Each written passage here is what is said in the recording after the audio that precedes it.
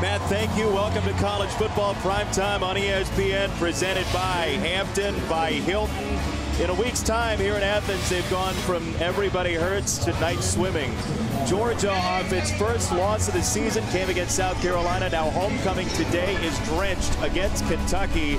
Georgia's got to win it to stay in the college football playoff discussion, and they nailed the forecast. Rain. Boy, that's right. It's a resolute rain. Maybe the equalizer here in Athens, and the lucky one of us downstairs inside of it, Quinn Kesnick. Yeah, raining cats and dogs, so to speak. You know, the field has actually held up well during warm-ups. It's really firm and cut tight. Traction was not the issue. The problem was ball security. I saw imperfect spirals, saw a lot of drops, and a wet football is going to be disaster for quarterbacks and centers. The wind, less than anticipated. It flares up, but it's really not the storyline right now. The wetness is. Quinn, look, Georgia turned it over 4 times last week. If turnovers are a problem again today, they got to play better than that to stay in the college football playoff discussion. Well, Georgia is still in the hunt. You know, they have the one loss. They now have no margin for error whatsoever. But everyone was concerned the way the offense played last week, particularly the passing attack. 3 picks by Jake Fromm, and then the receivers, particularly the young receivers, struggled on the outside. So the challenge is to get the passing attack going for later in the season, but we may not see a whole lot of throwing today with this weather and with an offensive line that may be the best in the business. On the other side, Kentucky is a team that just broke a 3-game losing streak and a dangerous kid in Lynn Bowden Jr. Yeah, you're talking about a guy who's you know, Mr. Versatile, can play everything. He's going to be at quarterback. He may be a little wide receiver, but he's dynamic. And so that's the hope. The rain may equalize this and turn this into a running attack, and Kentucky feels like they can hang with that. Here comes Georgia between the hedges. And let's make some Stanford Stadium noise for our Georgia Bulldogs.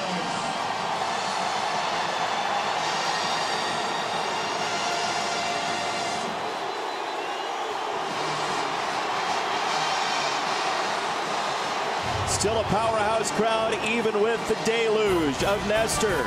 Georgia and Kentucky coming up from Athens.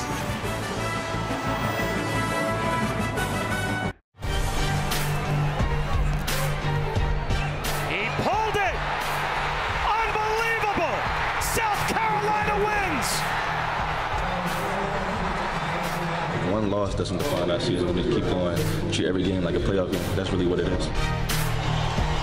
Got to treat every game like a playoff game, because with one more loss, the hopes to get back to the college football playoff for the Dogs a couple years removed would go away completely. That said, according to FPI and a number of people who are well acquainted with the numbers here, Kirby Smart's team certainly controls its own destiny to get back into the college football playoff, especially with a game remaining against Mizzou, the team leading the SEC East. I think that's right when you think about what's ahead of them. There's no margin for error, but the real question becomes, can they get back to playing Georgia's style of offense? And that is a big physical offensive line with some of the best running backs in college football.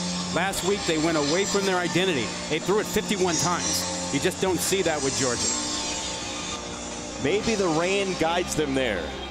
This is a weather pattern with a work ethic. It is going to be persistent tonight in Athens as the Dogs and Wildcats get together in a drenching rain. Grant McKinnis tees it up. James Cook is back to receive. Off we go. On a couple of hops, bobbled by Cook. His leg falls on it, and he dives on the ball. So play number 1, we have a mishandle and post-play stuff going on. It's exactly what Quinn talked about in the open. Handling the ball could be difficulty, and there's that man Fromm who actually dropped a snap last week against South Carolina. Here's the scouting report on Jake Fromm, the quarterback, from his safety, J.R. Reed. Best thing about Jake is he's always happy and always has a smile on his face. The worst thing about Jake is his singing. It is absolutely terrible. He evidently sings under his breath all the time, around the facility, everywhere, low places, he says in his karaoke song.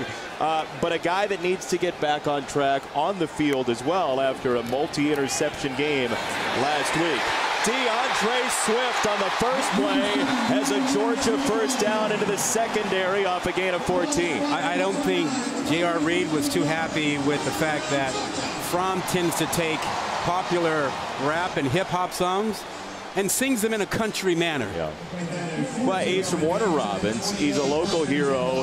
He wanted to go to Georgia. He found his way to Georgia, and he's won this quarterback competition now for years, even though he was under siege from guys all the way across the United States.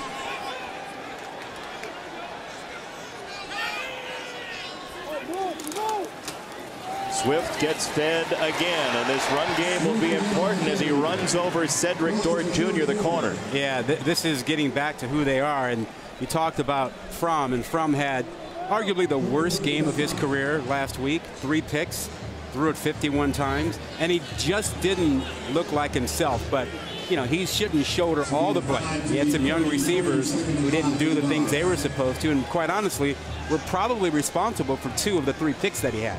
Imprecise routes. Yep. Not the exact science that Fromm's computer in his mind tends to calculate.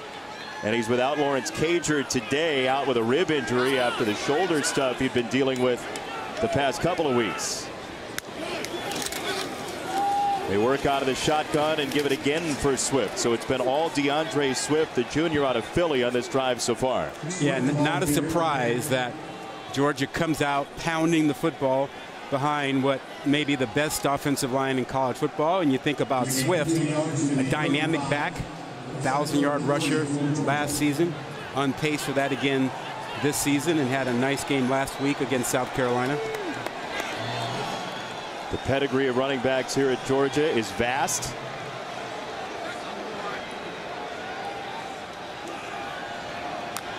Third and 3 for Fromm. He throws for the first time today, and this is going to be short of the marker for George Pickens, who came back for the ball, gave ground, and it's 4th down. Well, it gets back to the issue of young receivers. There's another freshman in Pickens, and did you run your route deep enough? Did you cut it off? That was an issue last week, and he was a little bit short of the marker there, it looks. You guys like the punt here? They're booing. It's the first series of the game. You're in your own territory. The weather is bad. Anything could go wrong. Yeah, you kick the ball away now. That's a right call. But you're Georgia. You're running back. You get a yard, right? Yeah, well, you didn't get it on 2nd down. That's short true. On 3rd down. Very true. Ali back to receive Camarda's punt. And that is a blast by Camarda that ends up through the end zone. So for Kentucky, the question has been, who is the quarterback going to be? They turned to Lynn Bowden Jr. with an injury to Sawyer Smith to play quarterback last week. The wide receiver turned quarterback, and the former high school quarterback is going to lead him out again today. A young man who has a family of his own. They call his son Lynn Bowden III, Little Lynn, and there he is. How adorable. Yeah. He's so cute. We spent some time with Lynn Bowden Jr. this week, and his story is one that you want to stick around for throughout the game, because he is a wonderful young man who's dealt with so much during his life, and he credits his son actually for helping him focus himself as he takes the first snap, and A.J. Rose dives forward to set up 2nd down. But Bowden's going to be everywhere on the field today, whether it's quarterback or wide receiver. Well, just to make the move mid-season from receiver to quarterback when he hasn't been a quarterback since high school, and to be asked to take charge of a team that wants to be in a bowl game this year, won 10 games last year, it's a lot of pressure and a lot of, team unity for him to make that sacrifice. Some folks in Lexington said he saved their season last week, breaking a 3-game losing streak. They use the mesh there, and Josh Ali gets submarined for a first down at the 30. And what you get from Bowden at quarterback is a dynamic athlete, a guy who can change directions. He's got great speed. He can accelerate, and he's tougher than you think. He can carry the ball inside, and he had a huge week last week in their win over Arkansas. So Bowden's going to work at the receiver spot. Rose in the Wildcat formation. Now Bowden in motion to join him in the backfield. Bells and whistles from Big Blue early on. And Rose trudging for not much Malik Herring drives him back. Now, that's got to be a little tweak, a little wrinkle added to cause a little bit of confusion for Georgia, to make them stop and think. You got a Wildcat guy. Now you got a quarterback who comes back into the frame, who's a Wildcat guy himself. It was interesting talking to Kirby Smart and Dan Lanning this week, because they said, look, we've never seen two polar opposite quarterbacks like Sawyer Smith and like Lynn Bowden Jr. They had to plan for two distinct options at quarterback. I don't know of many teams that have had a quarterback problem the way Kentucky has had this season with all of the injuries. And movement on the right side of the line.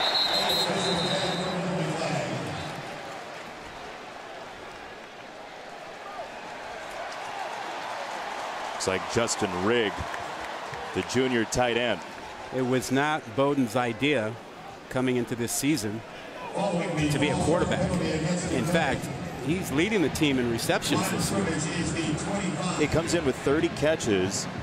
And coming into this season, it's funny, you mentioned, he told us, Bowden did, that he had some thoughts about not even returning this year. He went back home, was thinking it over. His coaches said, please come on back. We want to have you here. It's your family. Well, coaches and players texted him daily to get him back.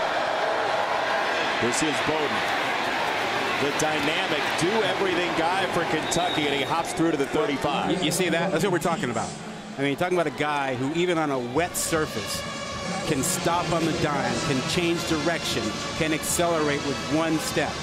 You know, that's why he is so talented and destined to be a guy who plays a lot more football when he's done at Kentucky. Kentucky hasn't scored on an opening drive, whether it's with Bowden at quarterback, whether it's Walker Wood, Terry Wilson, Sawyer Smith, anybody. Hasn't happened. Facing a wall of sound on 3rd and 4.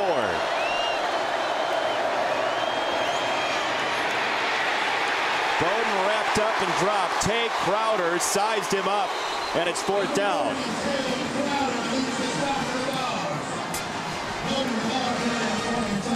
Georgia certainly keying on Bowden on this play, and you see the linebackers moving right in right away. That's Crowder, number 30, leveraging from the outside, making sure that he's got him inside, trying to corral him, and you got to have a couple guys around him.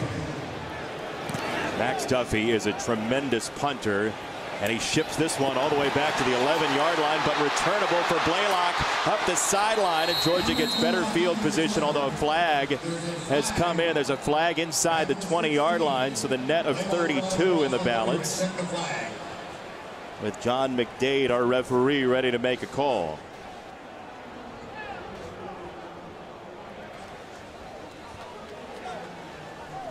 See the wind whipping the referee jersey. Kirby Smart ripping one of his Bulldogs over on the sideline.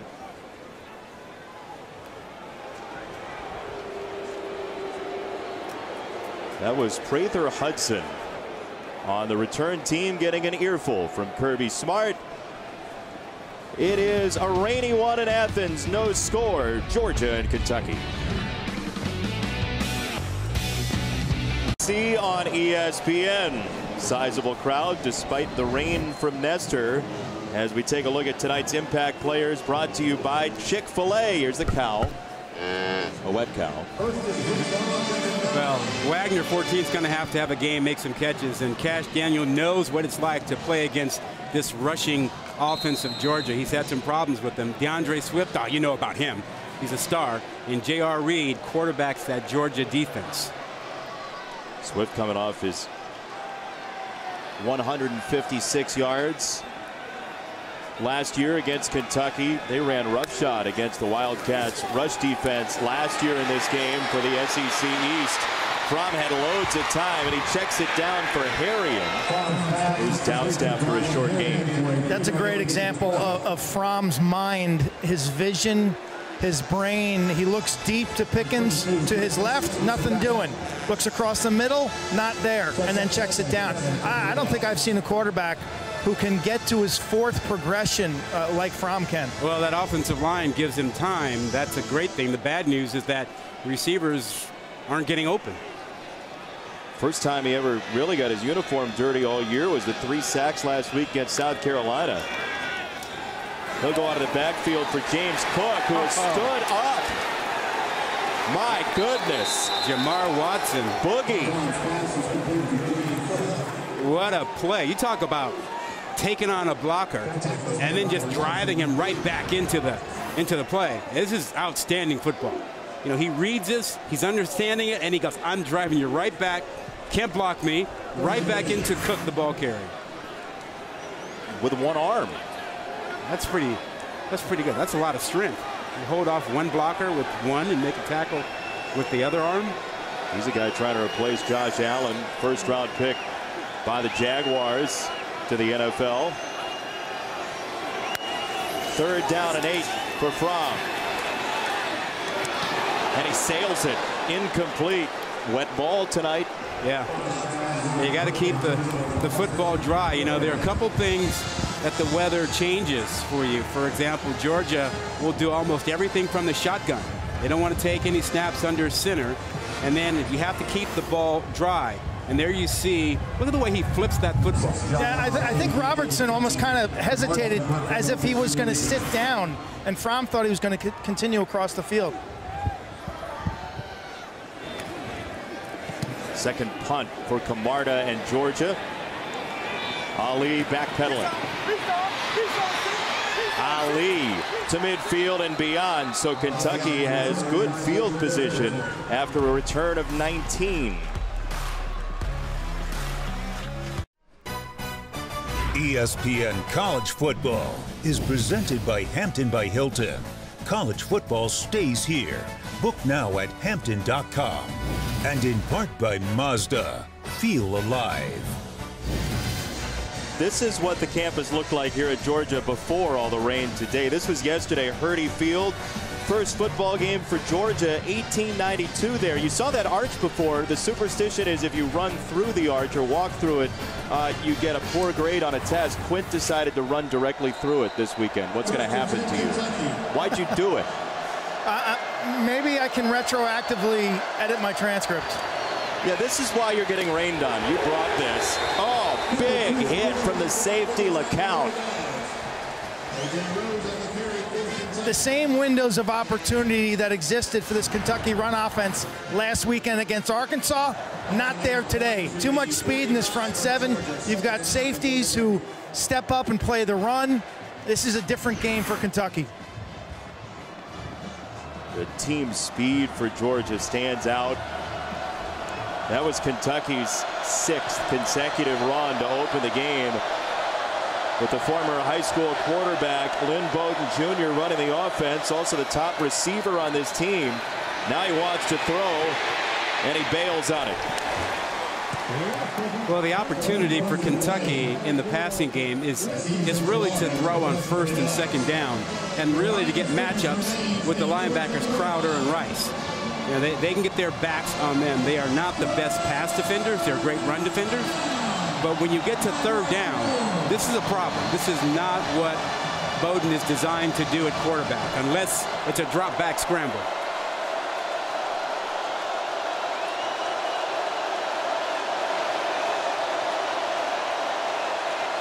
Third down 9.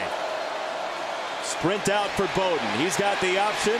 He's going to run it, and he's inside the 40, setting up a possible 4th down and short for Kentucky. You going? Well, you're almost in no man's land here if you're Kentucky. If you think you got the right play, yeah, you can take a shot. It's not going to work with a field goal in this situation, and probably not a great place to punt unless you're so confident that your punter can deaden it inside the 10 here. Kentucky is 5 for 10 on 4th down this year. Yeah, this is a good call.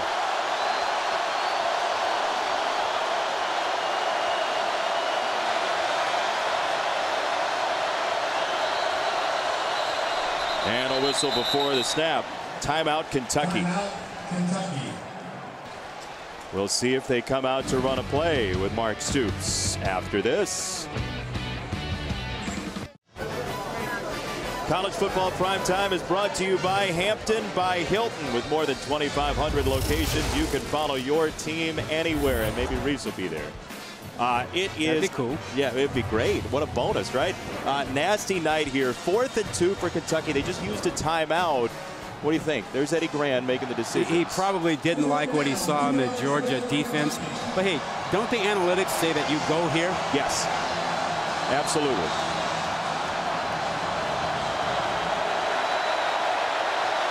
A skilled athlete, Lynn Bowden Jr. out of the shotgun on 4th and 2. Yep, that ends that. Man.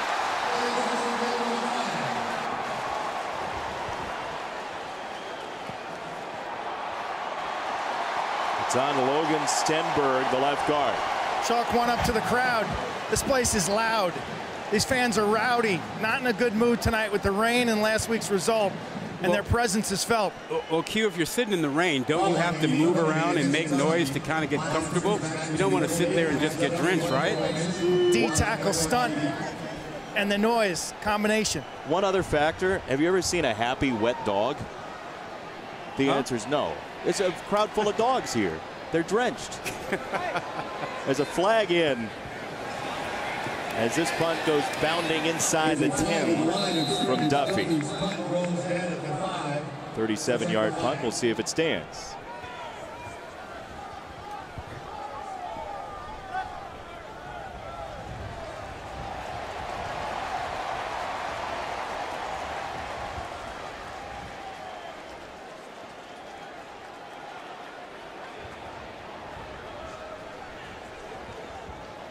Believe Tropical Storm Nestor has decided to have some fun with Mr. McDade's microphone. It is an illegal formation against Kentucky. They'll have to do it again, but they have the right guy to do it in Duffy, who's been tremendous this year.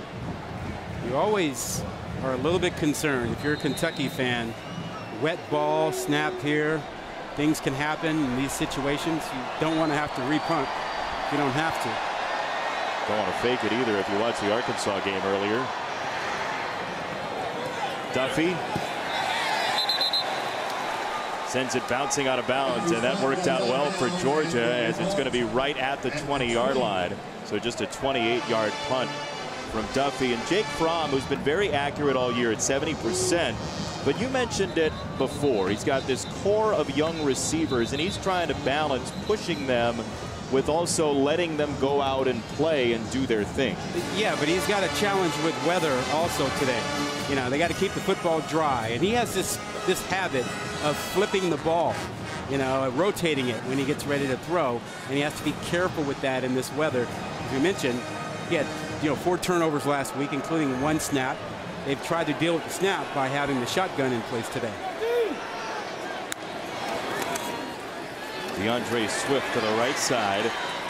And a nice tackle by Jamari Brown to set up 2nd down. This is earlier. Yeah, just to give you a sense of what we're talking about.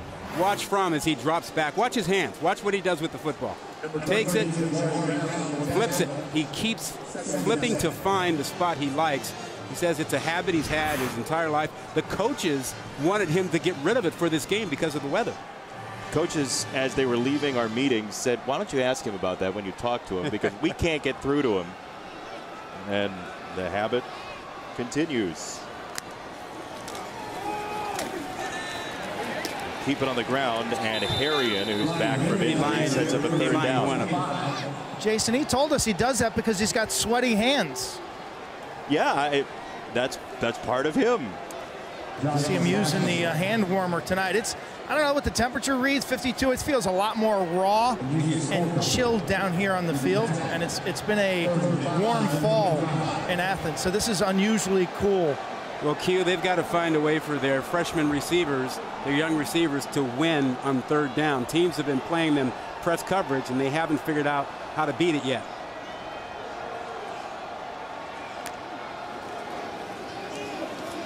They run.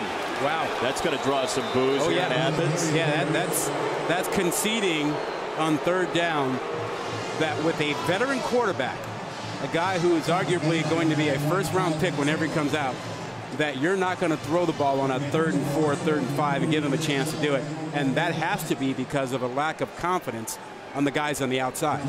Plus the rain. That strikes me as one of those downs where if Lawrence Cager was playing, you'd go right there. Right. The Cager is got banged up. Was it ribs for him? Yeah, he's out this ball game. Shoulder prior to the rib injury.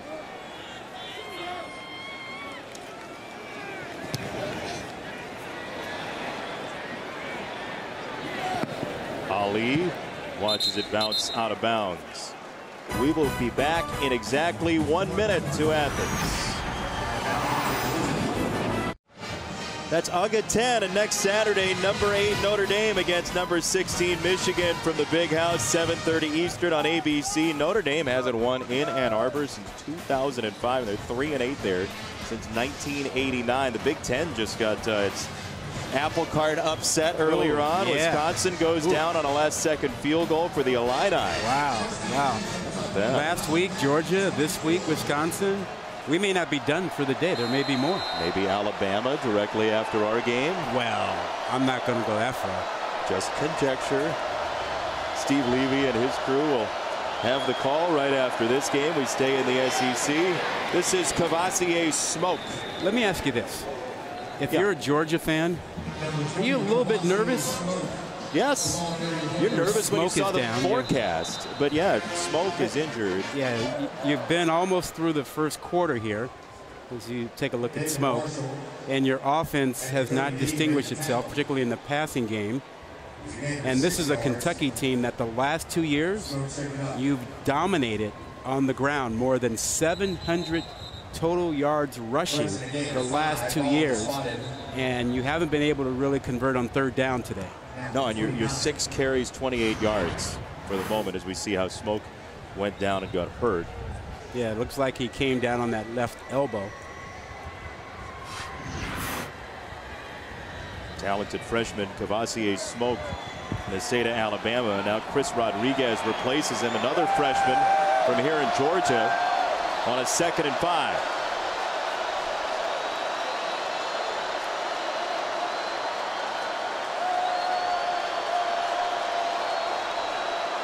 Kobe Dean creeping up to the line initially. Yeah, here comes an additional man in the box. Rodriguez gets not much. It'll be 3rd down and about 4. Rodriguez, the youngest player on this team, turned 18 September the 26th. Well, here's another 3rd down for you. Kentucky, what do you do here? I think you run, considering that. Well, they did have Bowden drop back once before on 3rd and scramble. Gives him a lot of lanes when he does that. Trying to run. And he throws it out of bounds, incomplete. Discretion, the better part of valor so far for both offenses on a wet track. Yeah, tremendous job by Georgia bringing Crowder on a little game, so he came to the outside to build a fence to keep Bowden from being able to get outside. If you like punting, you've come to the right place so far. 6 possessions, 6 punts, 2 first downs. Who likes punting other than the parents or the punter? I know Pat McAfee does. He's screaming about it every Thursday night. Oof. We got to talk to him. Good for the brand. We got to talk to him about that. Blaylock back to receive from Duffy, and that chases him all the way back inside the 5, and it does roll into the end zone, so it is a touchback.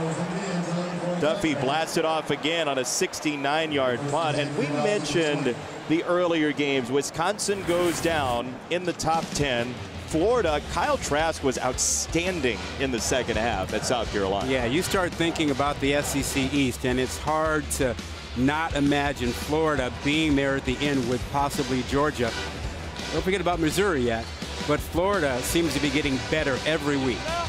Missouri's got a little mess on its hands right now at Vanderbilt. Yeah. We saw the halftime score with 14-7 Commodores, but LSU just throttled Mississippi State too. We'll see if anybody can beat LSU after that win against Florida last week.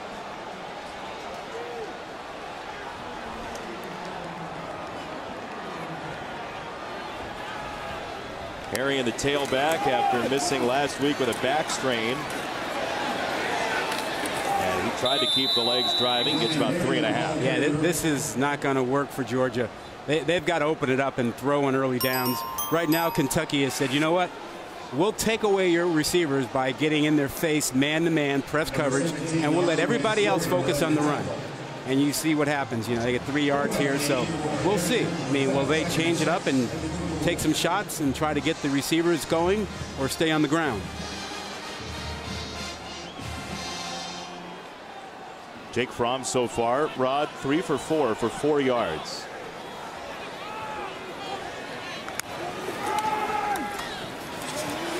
Swift to the fringe. They went to the short side. It's 3rd down coming up. Talk about stopping wide receivers. Tennessee, Alabama coming up. 9 Eastern time. Very difficult to stop those Alabama wide receivers on a nightly basis. Yeah. They've got a trio of receivers that will all be playing on Sundays. Formationally, Georgia's got to do a little more with their receivers to get them off a press. Motion, stacks, bunches. Stationary here on a 3rd and 4 cue. Showing blitz. Clock ticking on quarter number 1. And this will go for a 1st down for Pickens, but he tried to give it back again. 1st down Georgia. First 3rd down conversion of the 1st quarter ends the 1st quarter. The rain between the hedges has been persistent. No score after 1 in a game Georgia needs badly.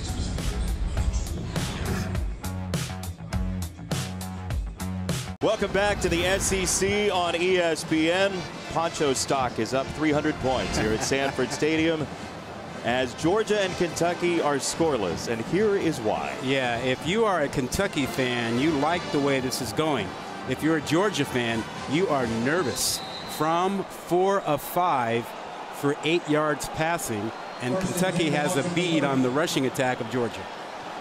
Some of that's the weather, but if you're a Georgia fan, you don't want to hear it after losing last week to South Carolina, only scoring 17 points. This is Cook, who's chopped down, and Matt Berry in the studio has a Pac-12 update. He's the corner with a stop 4 yards to the 34, 2nd and 6.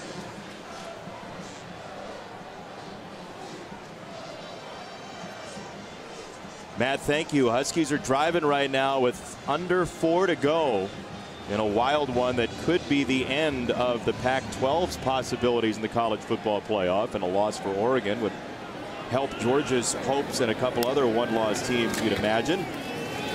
DeAndre Swift getting to the 2nd level. He's got a 1st down for the Dogs. What a terrific job on the right side of that line. You get a great block by the right tackle. Wilson kicking out there. You see the very end of it. And great acceleration by Swift getting in behind that. Georgia's had great success running left this year behind Thomas and Kindley, but here they've chosen right a couple of times to success.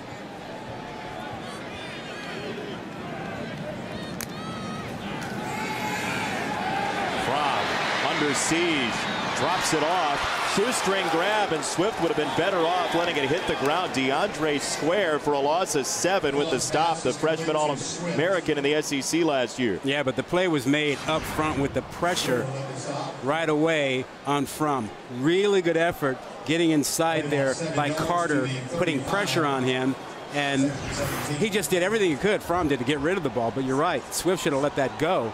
But how about this Kentucky defense? They are now threatening. Here's this press coverage we're talking about down here. Matched up there. That's Eccles against Pickens. And they'll go the other way off the screen. And it's blown up one more time. Yeah, they're rallying, and the fans are not happy. They are not happy. They've seen their Georgia team ranked number 3 fall to number 10. And they've seen the passing attack stifled last week by South Carolina. And so far tonight, nothing going. Fromm is 7 for 8 with 7 yards. 7 yards. Yeah. They're serving the same menu every week. it's the same predictability. Run on first down, second down screen, draw. Yeah, I'm with you, Q. Similar formations. Yeah, they've got to throw the ball on early downs a little bit because Kentucky is playing and loading the box for the run on first down. Georgia is a very good draw team. This is 3rd and long. They'll throw. Fromm has loads of time, and it's batted away. Eccles with those long arms stabbing it in front of Pickens. Yeah, you said it. Great coverage by Eccles. He had plenty of time to come in and make the play. That's a long, long throw. He's in great position. All the time that Fromm has, that's all the time Eccles has to see through the receiver to the ball. See that? Perfect timing, perfect play. And that hand down low, perfect. Perfect to have that hand on the hip. That is not pass interference.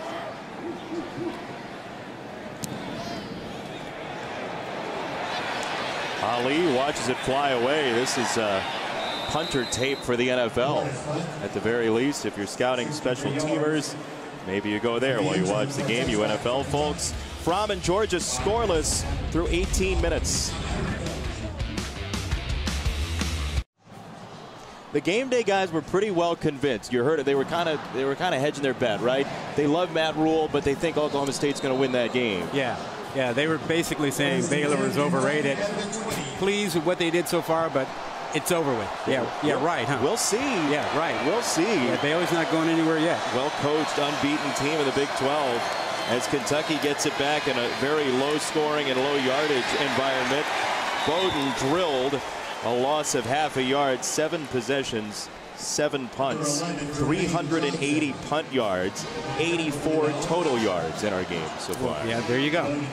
Well, we can blame a little bit of this on the weather, not all of it. You can blame a lot of it on play selection. You get it with Kentucky, and they've gone with a running quarterback, and they'll be content to have this game 0-0 for as long as possible. Oh, yeah. That's how Oregon State did it back in the 60s in the rain against Southern Cal.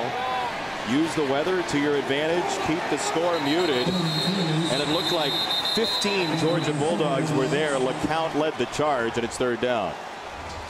And this becomes the issue for Kentucky. They don't want to be in 3rd and long. It's not the most comfortable position for Bowden to be in. I mean, you're not going to throw intermediate passes over the middle. In the middle of the field for a guy who hasn't played a lot of quarterback, I mean, it's really dark and full of terrors. Wet terrors. Yes. But draw plays, screen plays, let him scramble, that might get you something. This is a wide receiver turned quarterback, Lynn Bowden Jr., who played quarterback for the Boca High School in Youngstown, Ohio, against Georgia here. 3rd down, long ball down the sideline, and caught. No, it sprung free at the last moment. Stokes ripped it away from Wagner. Tremendous play by Stokes, but a tremendous throw by Bowden to give Wagner a chance. Give him a chance to make a play. And the ball came out at the end. But how about Stokes hanging in there? Now, little hand fighting, no one's going to call that. But he fought through the end to get the ball out. It's okay to be beaten, as the defensive back can't stay beaten, though. Well done by Stokes. Would have been a 37-yard gain, and Kentucky flips the field in a massive way inside the 20. It's a 58-yard punt for Duffy. Hey, tomorrow, NFL Countdown, 10 a.m. Eastern. It'll be 72 and sunny inside the studio. Randy Moss, best catches from college football this weekend.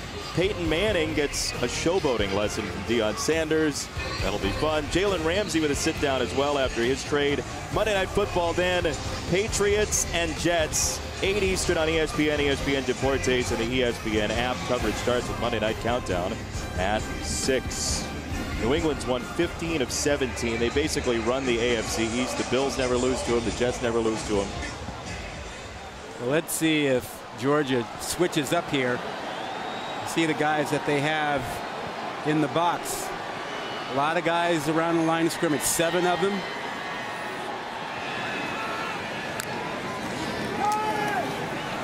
It's a pass from Fromm, and he's on target for Pickens.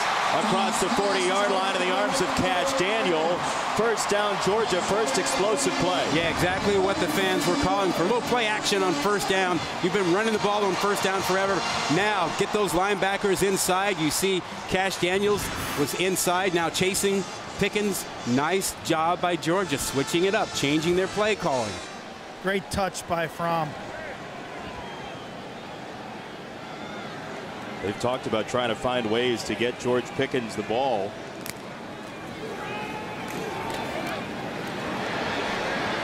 Crashing run for Swift, and it's second down, Georgia. Well, going to have a little trouble with that when you have the safeties coming in. You see that was Corker, 29. He is just sniffing out the run every single play. He's looking to be the extra guy who gets near the line of scrimmage, a free hitter to make the tackle. Yeah, Rod, you do the math. You go man-to-man on the outside, and the quarterback's not a running threat. That allows you to stack the box for Kentucky. Yep, they've got the extra guys, Q, and that's what Corker, 29, has become.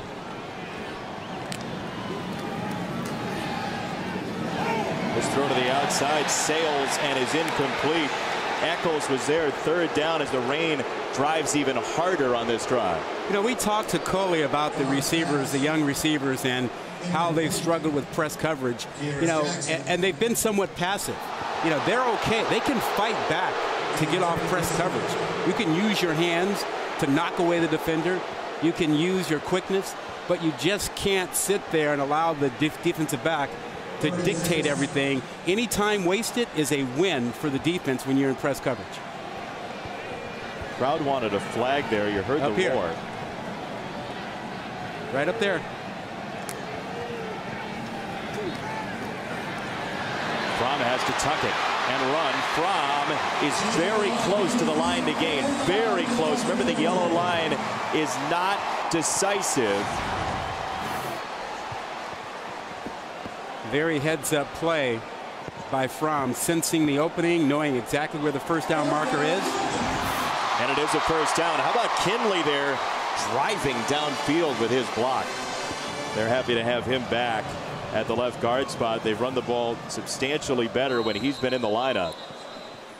We've seen a lot of personnel changes. Early in the previous play is that the runner made the line to the gain for a first down. On that Georgia offensive line.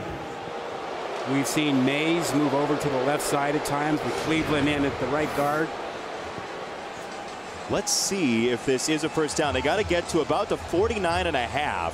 Remember where you start your slide, and he didn't slide, he just went there. So let's see where the legs down. Hand down, elbow down.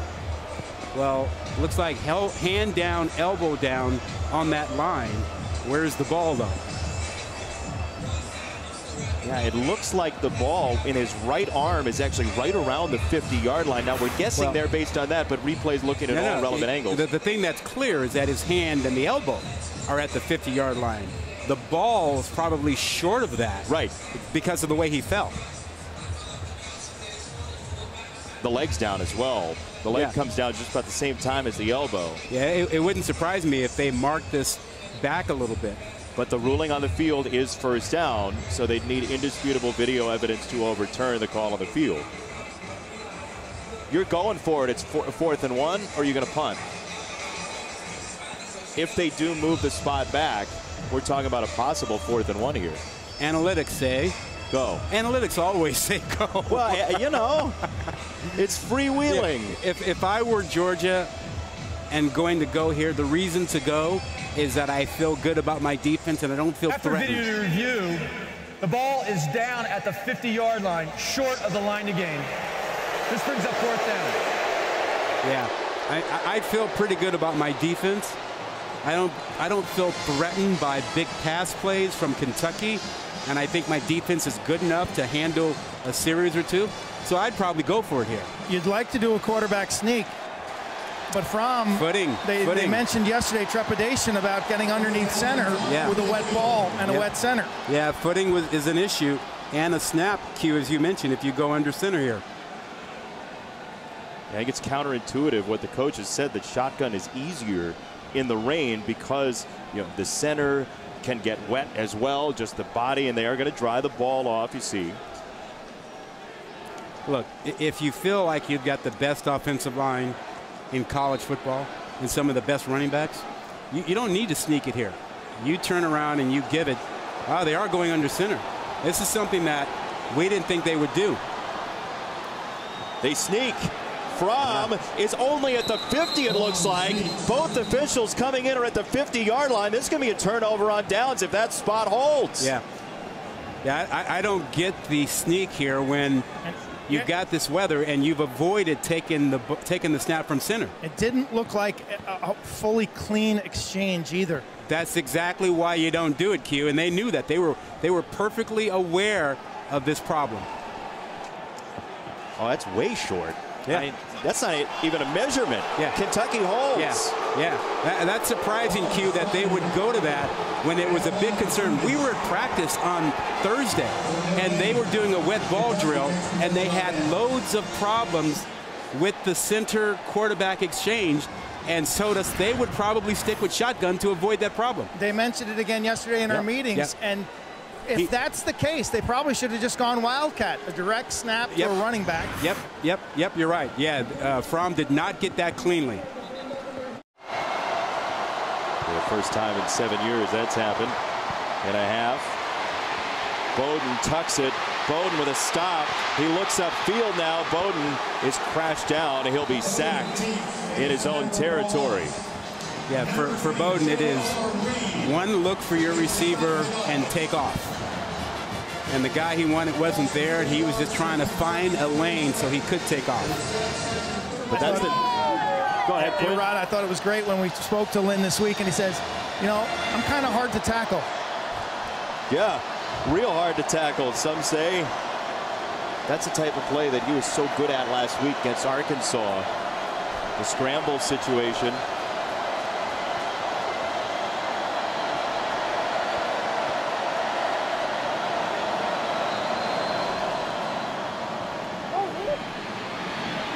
Basically a lead play there. And Bowden, you look at the type of guy, Kirby Smart compared him to Hines Ward, but there are some other comparisons as well. 20 rushes, 10+ passes, and a punt return in the same game since 2000. Look at this company. Well, that tells me he's going to play a lot of football. He's pretty talented, right, Q? Bowden, scouts like him, don't they? I mean, Mel Kiper said he could be a sneaky first-round selection. You think about, he's the best athlete on the field in an SEC football game. Why not? Absolutely. Jordan Davis down for Georgia. 3rd and 5 for Kentucky when we come back. By General Mills. Bring more to your game day with General Mills tailgate recipes. See what you can create at wearetailgatenation.com. Spikes there here at homecoming. Friday and Sunday have great forecasts. Yesterday was wonderful. Tomorrow's supposed to be really nice. Today it's a downpour, and the ponchos and the pads in the student section on a 3rd down and 5. And Bowden is out from quarterback. Rodriguez took the snap. It's a flip back, and the throw from Ali is incomplete. Keaton Upshaw the target, so it went from Rodriguez through him, ending up at Ali, and Upshaw couldn't grab it. Kentucky taking a couple of chances here. A little trickeration in the rain, wet football and all. Not too crazy about that. I thought they were in position for 2 plays, a 3rd and a 4th down play there, but when you miss that one, now you got to kick it away. You got to be careful when you have trickeration, and you really want to have that many people handle the football when the ball is wet. And that's a high snap. Duffy tracks it down beautifully and saves the day. Bouncing it inside the 15 and out of bounds at the 11. That's well done by the Aussie Duffy on a 34-yard kick with a rescue. Back here in Athens, Georgia. And this season, Taco Bell is celebrating student sections and passionate fans like these by awarding the Live Mod Student Section of the Year. The Georgia Bulldogs Student Section is already on the national watch list. Go to ESPN.com/Taco Bell to see how your school can compete or get the committee's attention by using hashtag LiveMoz Student Section Contest. That becomes a drinking vessel, that horn does, on a night like tonight. The rain is a major factor here. How much of a factor, Rod, in Georgia's pass game? Look, you can throw in the rain. The advantage is with the offense. The defensive linemen, those big guys, they can't pass rush. Defensive backs have to play on their entire foot. They can't play on the edges for fear of slipping. So the offense has an advantage. Wind is a problem. Rain is okay so long as you keep the ball dry. Which the officials have been doing before plays today. We haven't seen Swift in a while. This is Zamir White on the first down run, and Matt Berry in the studio has an update.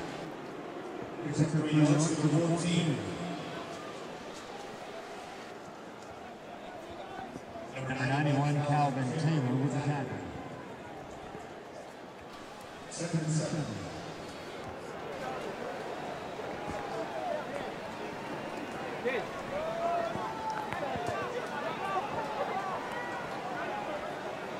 Big game in the Big Ten after Wisconsin's loss earlier. Minnesota handling Rutgers easily, staying unbeaten for P.J. Fleck.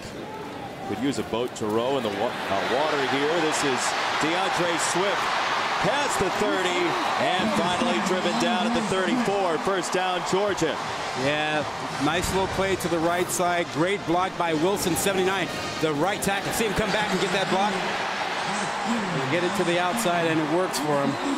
Yeah, I have this sense that Georgia is a little bit tight. You know, they seem tight against South Carolina. A little bit tight this game as well. What makes you think that? Just not free and loose and running and, you know, even throwing the ball. They just seem like they're a little bit more, even maybe it's coached that way, not to lose, not to make a mistake. And maybe that's what the good reason. Out of the pistol, Fromm has to cradle the ball on the ground, and after a big gain, it's a major loss. Yeah. You see, if I'm Georgia's coaching staff, I feel like the Kentucky offense isn't a big threat. They can't hurt me. The rain can hurt me because my guy can't handle a snap like that.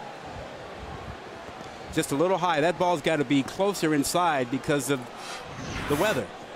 Kirby Smart said to us at the beginning of our meeting when we asked about the weather, he said big hands helps for a quarterback, and Jake Fromm isn't necessarily in that category. Well, hand size wasn't going to help you on that one. No. that one's off and to the side and a little high. Swift finds a crease. DeAndre Swift just short of midfield. A Georgia first down. He is gashing Kentucky. This one for 23. They do a great job on this left side. Great blocking by Warner, the tight end. Look at that hole that gets created there. Just huge for him. They did a good job of clearing things out. Warner, the tight end, took everybody inside, and then you get a kick-out block, and Swift was off to the races. The strength of Kentucky's defense is inside. Quentin Bohanna, Calvin Taylor, middle linebacker Cash Daniel. Perimeter runs may be the answer for the Dogs. You mentioned Daniel. Yeah, he's the one down right now. Such an important linebacker, the senior out of the state of Kentucky in Paintsville. Cash Daniel is down. We'll check on him with Georgia driving when we come back. Yeah, Matt, thank you for that. Elsewhere in the SEC, Mizzou's trailing Vandy right now, and that would be a gift for Georgia and everybody else in the SEC East. Well, that would give Missouri its first loss in the SEC. They would still be in position to be a threat to Georgia and Florida, or to play spoiler. Georgia, if it wins out, has a very strong chance to go to the college football playoff as Harrion is short of midfield. Georgia still hasn't run a play in Kentucky territory so far in this game. Yeah, they haven't had great field position. Starting at their own 20 was the best field position that they've had, but they still haven't been able to mount a consistent drive. Reluctant to throw the football, and Kentucky has loaded the box and really limited the rushing, except for the runs by DeAndre Swift. This guy right here, Corker, he's been sneaking into the box and making it difficult for Georgia to run inside.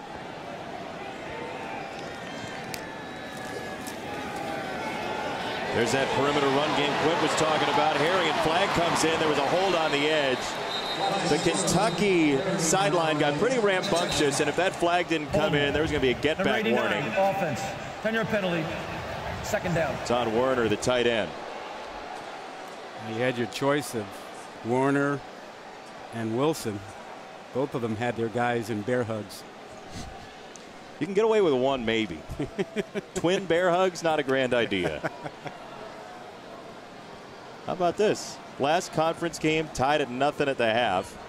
LSU Bama 2016. Yeah, we got a whole 3 minutes to go. What suggests to you that that would be different than the first 27 minutes tonight? We can dream, right? Yeah, we can hope. True. Dreaming of points here in the rain in Athens, along with you. Quint Kesnick melting downstairs.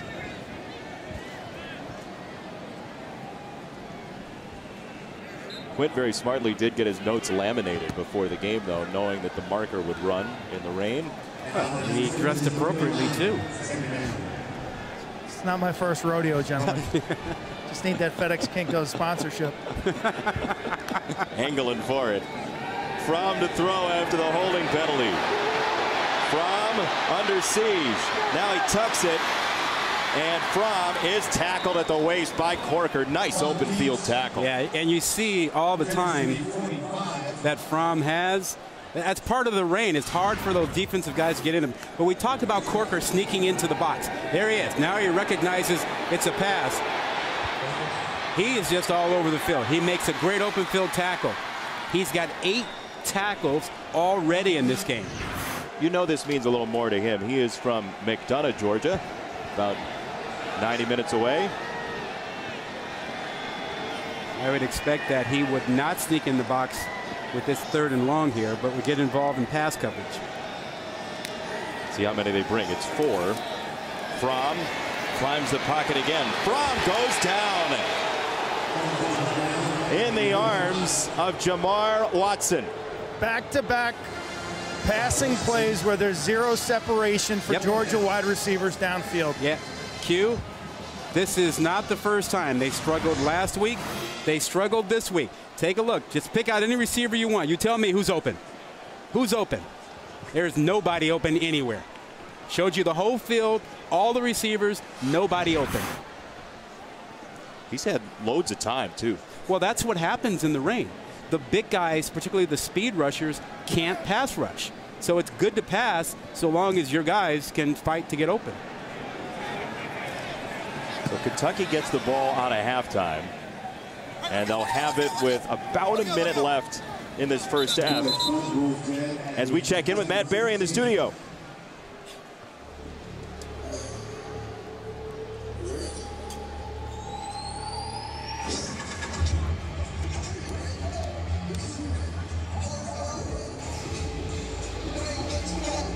That includes Baylor against Oklahoma State. But look, Georgia right now controls its own destiny. FPI likes them if they win out, even after that loss to South Carolina. But this kind of football is not going to get the job done. Well, if you're too predictable on offense, I don't know how you beat Florida, Alabama, LSU. I mean, they're going to have to get that part of it figured out. Rodriguez, the freshman, does Georgia use timeouts to try to get the ball back? Absolutely. You forgot the knot. He's taking one. Oh, there we go. The delayed reaction from Kirby Smart. Are you suggesting that he saved 6 seconds there? Yeah, a couple seconds. Bleed off. 2nd down and 9 coming up. TJ's back for NFL Primetime. His smiling face down there. 7:30 Eastern tomorrow, only on ESPN+. Highlights and breakdowns. SBP and Joe Test there as well, part of the fun. To get ESPN+, download the app or go to ESPNplus.com. TJ is still playing hurt because that Achilles is not 100% now. No, but I mean, look. Well, he played hurt He's forever. a gamer. Of course he is. I was going to ask you, do you do a Joe Tess impersonation after working with him all those years? Oh, no. No, not at all? No, I can't. Who can imitate Joe Tess? Sean Farnham has a real good one. Our college basketball colleague. He's very deliberate. I think he just studies Joe Tess when he doesn't have a college basketball game. Tess is one of a kind. Yes, he is. 2nd down 9 for Kentucky. which has passed for all of no yards in this first half, as Rodriguez lays into Dean. And it's third down. Timeout coming for the Bulldogs, trying to get the ball back. Look, we can only promise you one thing tonight, other than the rain. We promise you somebody is going to score at some point. We can't guarantee you. Are you that sure about that? Yeah, they have to. You'd think. Although if lightning comes in, you never know. Exactly. What do you make of this Georgia team? They still do have that avenue open for the playoffs. Yeah, I think I sense this. They're a little tight, and maybe the coaching staff is a little tight. You know, they have something to lose now.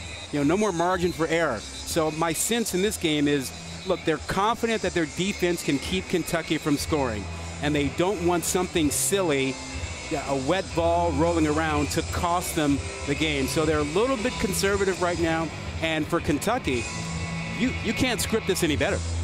I mean, they're in this thing, and things are going well for them. They got to be comfortable with this. Their defense has really played great, and they haven't turned the ball over. They're in a good spot. It's a third down and 3. We'll find out if Georgia's going to get it back again in this first half.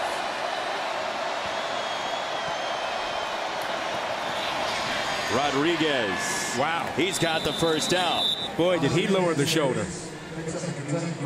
Look, there's a young man who is a high school safety. Okay, so he knows how to create some contact, and he did right there for a first down. Now does Kentucky just take a knee and take the ball coming out of halftime? Yeah, there's no reason to really risk anything. Now, if you want to run it, fine, but they're not going to drop back and try and toss it down the field. A lot of bad things could happen for them right now. They're not an accomplished passing team right now. They're a surprise passing team. Yeah, that's right. One play and head off to the locker room. You've shortened this to a 30-minute game. Exactly. Why even one play? Why not a knee?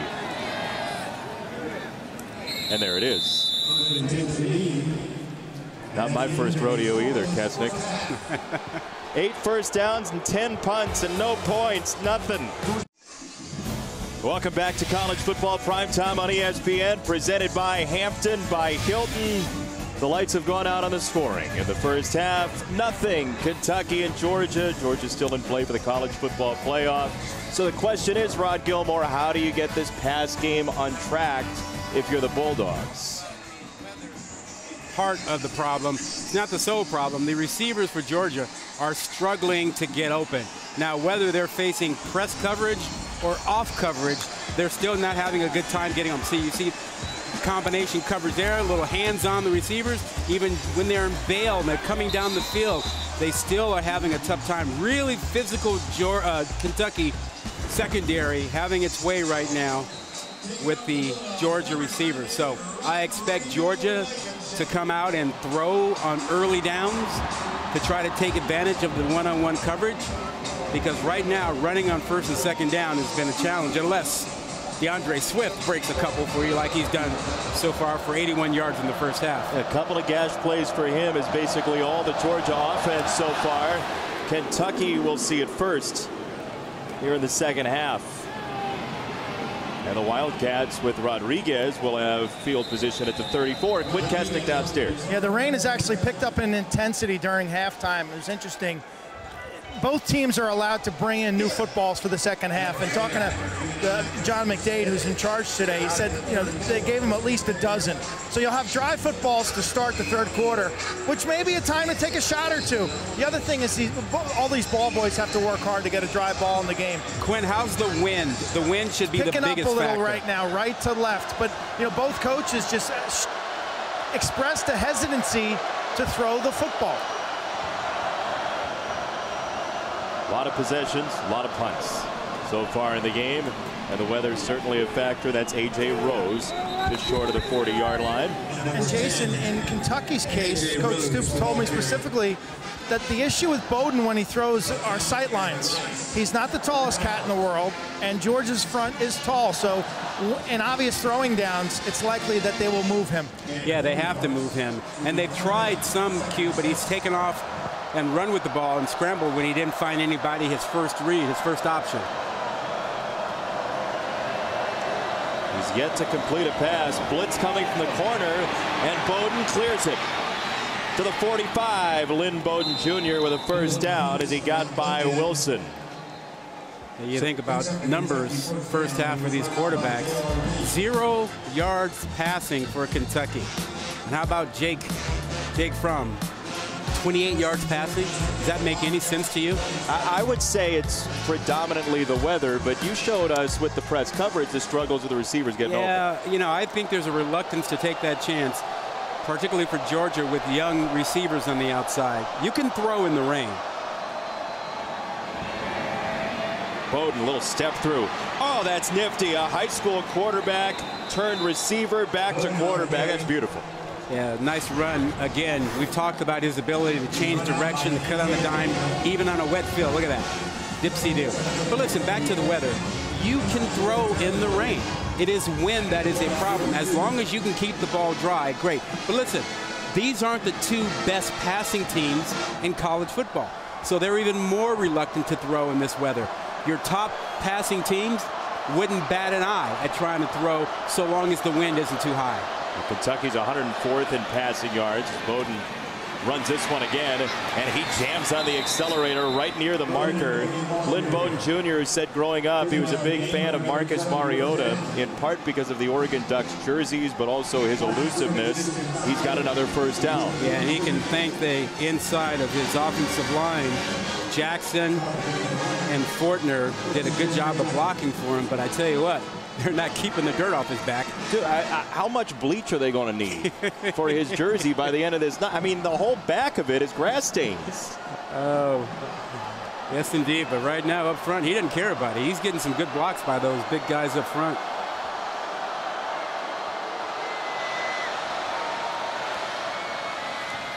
Mesh is good for Rose, and he's got no lane, so it's 2nd down and 9 for Kentucky as Nakobe Dean makes a stop. The ball boys, Quinn said it, that's a big job tonight. Big job. Well, they got one of the best seats in the house. Normally, they get a little bit wet today. A little. Quinn, is it a little wet down there? The wind is picked up from the first half. It's much stronger right now, right to left. Perhaps you can see the raindrops slanting in that direction. So right to left means it would help Kentucky if they try to throw now. At Kentucky's back. Play clock down to 4.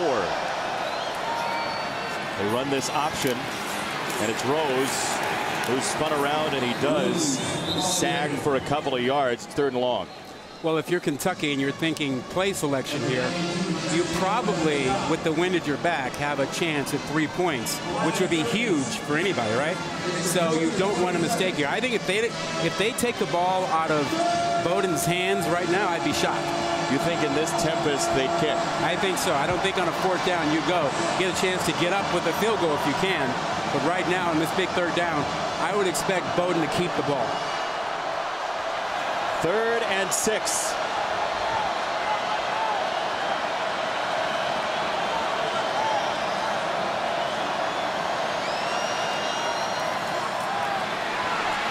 Bowden, they tried to go high. Flag comes in, maybe a face mask. Flag is in. It's a first down. If it stands, we'll see. How about his toughness? 71. He's coming back. 10-yard penalty. Yeah, Logan Stenberg, left guard.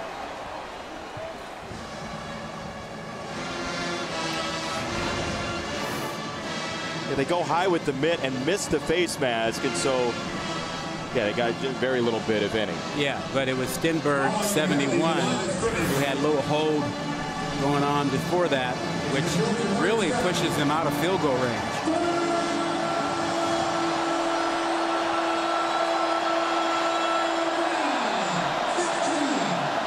Youngstown's finest out of the shotgun. You better have a spy on this quarterback. Even if you have a spy Q, is he fast and quick enough to handle Bowden?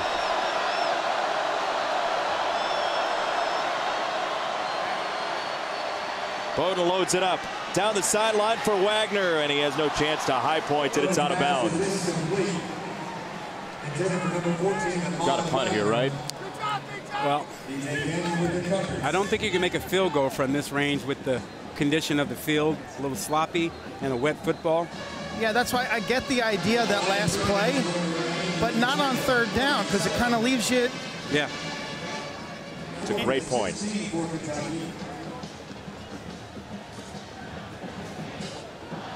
You're not going to field this punt if you're Georgia. You're just going to be in punt, fake, protect. It's too dangerous to try to catch this kick. Yeah, and Georgia's had poor field position all night. Duffy allows the coverage to get back, and this ends up out of bounds. We'll see where they mark it. Up the sideline to the 13. Georgia again rough field position. 10:18 to go in the third, still scoreless.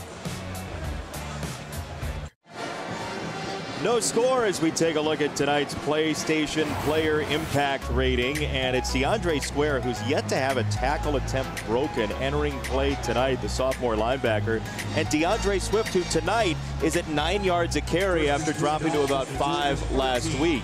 He's been the major offense tonight. Well, 81 yards rushing for him tonight, attacking the perimeter. Their outside zone or stretch play they've used to get him to the edge, and it's worked. That's something to look for them to come back to. You know, that outside zone offense, which they use a bunch, James Coley said it might be something he discards because of the wet weather. We've not seen that yet tonight. Well, that's because they're not getting anything inside. Right now, 95 Bohannon, 91 Taylor on that defensive line. They're winning. They're winning up front against what may be the best offensive line in college football.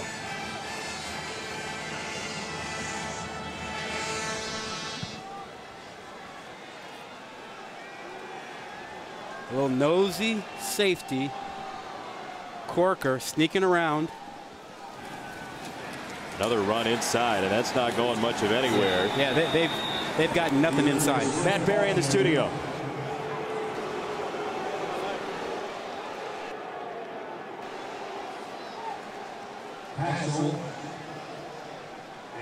With the stop. 3rd and 6 from the 17. That's a much-needed win for Justin Fuente, by the way. Yep.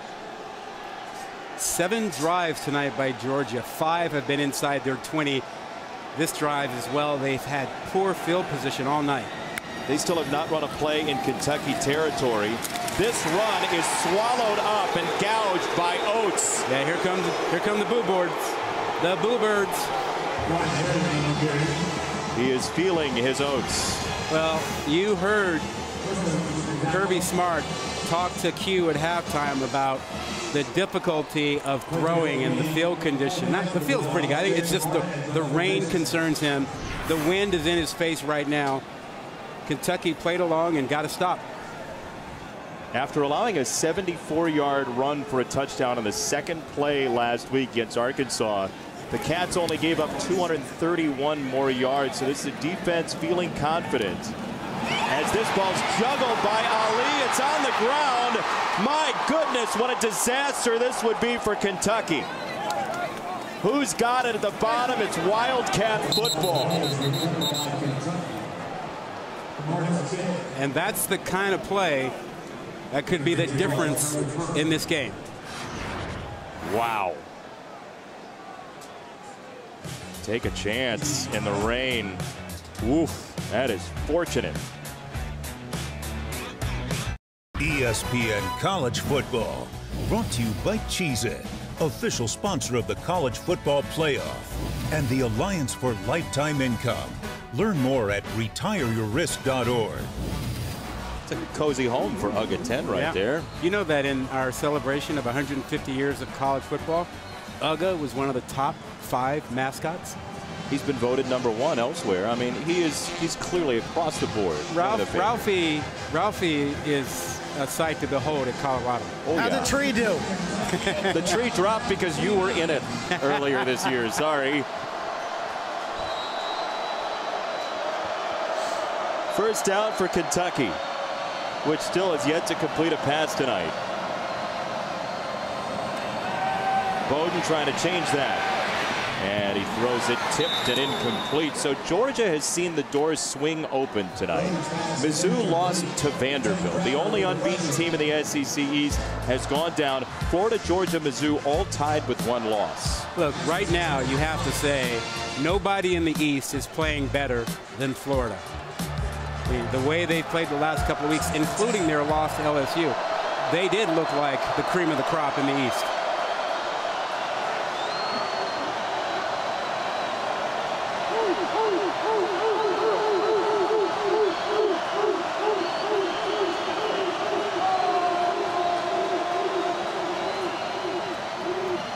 Rodriguez on the run. Quint, you were talking about it earlier, how good Florida looked in that second half of the game against South Carolina. They look unstoppable.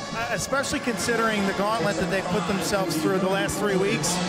I thought they might be on fumes today. That wasn't the case. Kyle Trask in the second half was outstanding. That's a huge win. Well, Gators now get a bye. Yeah, they get a bye, and they can rest up and get healthy for a November push. And what do you do if you're Kentucky here? You've got 0 passing yards deep in your own territory. Do you take a chance and throw it, or do you let your main man, Bowden, scramble and run again? Pressure coming. He spins away from Herring. Flag comes in. Bowden seeking that line to gain. He got there, but it's likely coming back with the flag as the walls were caving in on him. Herring for Kentucky. Tackled close to the first down marker, but check the flag. Holding, 67, offense. Technical penalty, 3rd down. Every time points are on the horizon, the sun sets. You're not a happy camper about that. Oh, no. We got a good, tough defensive struggle going here. But they got Landon Young last time for a complete tackle takedown as he was trying to protect Bowden. It's 3rd and 15. Considering the way Kentucky's throwing the ball or not throwing the ball, it might as well be 3rd and 40, 3rd and 50.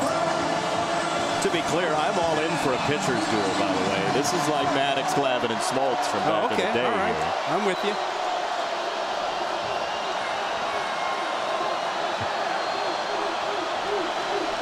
Screen game, maybe 3rd and 15. We'll see. Rodriguez stays in to block. It's a deep ball down the sideline. Wagner doesn't have a chance at it. Again, pinned to the sideline on the coverage, Stokes. Well, they'll keep taking those shots every now and then with Wagner, who's 6'5" and a former basketball player. They want to give him a chance to out-jump one of those corners and make a big play. Or draw a PI call, which he's gifted at. We got 11 of them this year. They call him Ahmad Flagner in the Kentucky circles. This is not the best punt from Duffy, and it comes at a bad time. Georgia is going to have outstanding field position and will run a play from Kentucky territory for the first time as Kirby Smart says, let's go, and we'll see if they do when we come back. It's the final installment coming up, and the first installment of Georgia offense in Kentucky territory, the pilot edition tonight. First time Georgia's run a play in Kentucky real estate comes at 6:31 in the 3rd. Via a poor punt. 15-yarder from Duffy. Swift totes it and attacks inside the 25. Swift is in. Touchdown.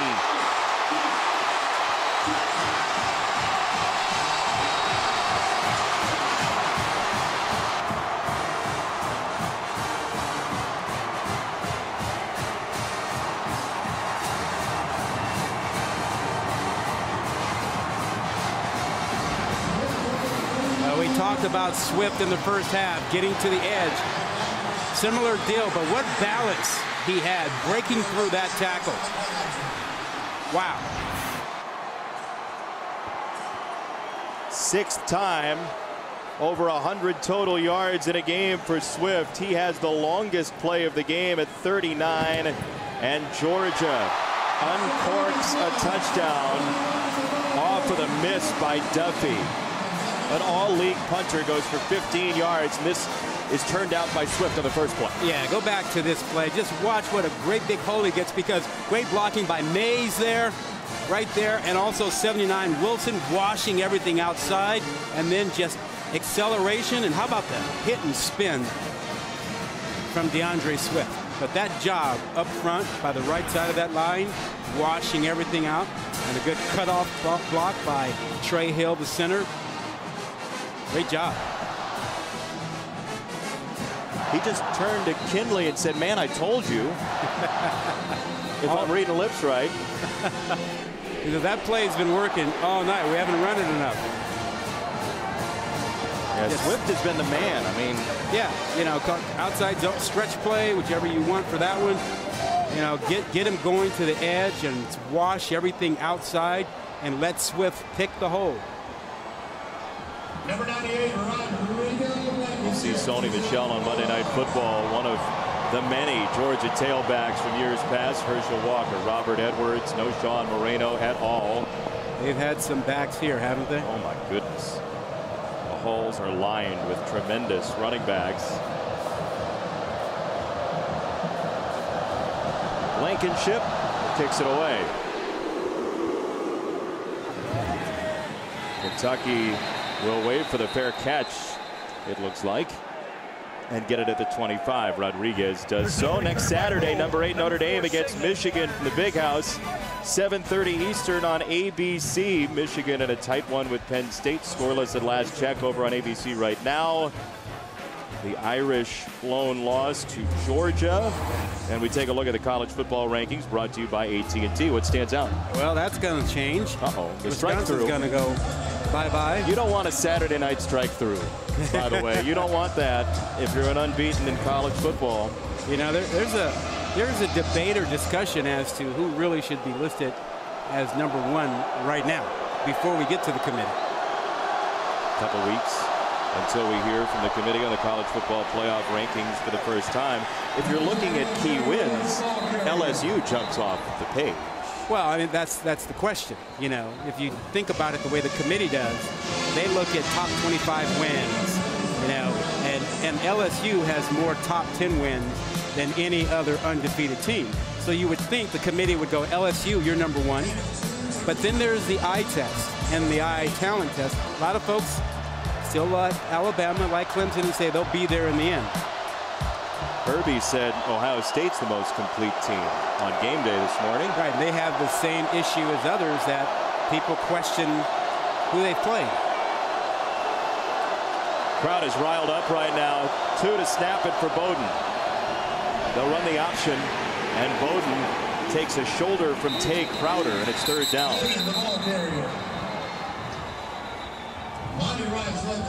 Tay Crowder, the UGA fan growing up, former basketball player in Pine Mountain, Georgia, a major part of this defense. He had a scoop and score a few weeks ago against Notre Dame. Showed some great speed, going 60 yards with that. That 102 for Kentucky is against a defense that is the only one in the country not to allow a rushing touchdown so far this year. 3rd and 4, a lot of movement. Confusion on the Kentucky sideline in terms of what personnel and where. Remember, they got a set for 1 second. They do, and it's going to be a timeout, Kentucky. Right on it, Quinn. That was a mess from the start. Kentucky may want that timeout later in a 1-score game under 5 to go in the 3rd. College football primetime on ESPN, presented by Hampton by Hilton. 7-0 Georgia as the remnants of Nestor have come over this lovely city, and the wind is starting to whip the flag. Yeah, you got the wind at your back if you're Kentucky, but they don't have much of a passing attack right now. Makes you wonder if they'll start to consider Sawyer Smith as an option to throw the ball for them. He's the reserve quarterback, the typical pocket passer, the transfer. 3rd and 4, a run. And Bowden lost the football. Georgia's got it. It's a turnover for LeCount. Turnover number 1.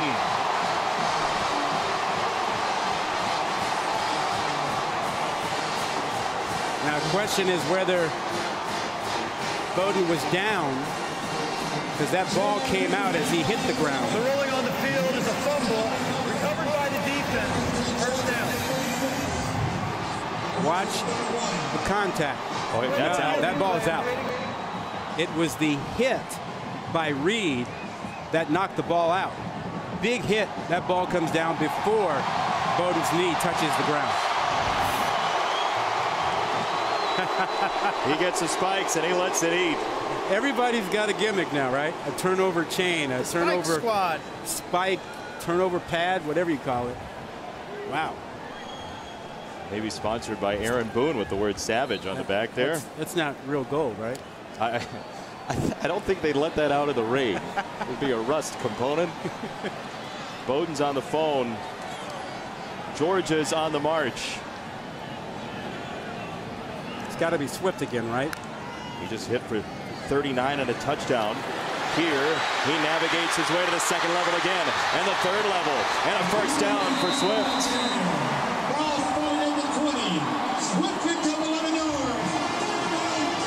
He's a battering ram. Matt Berry in the studio.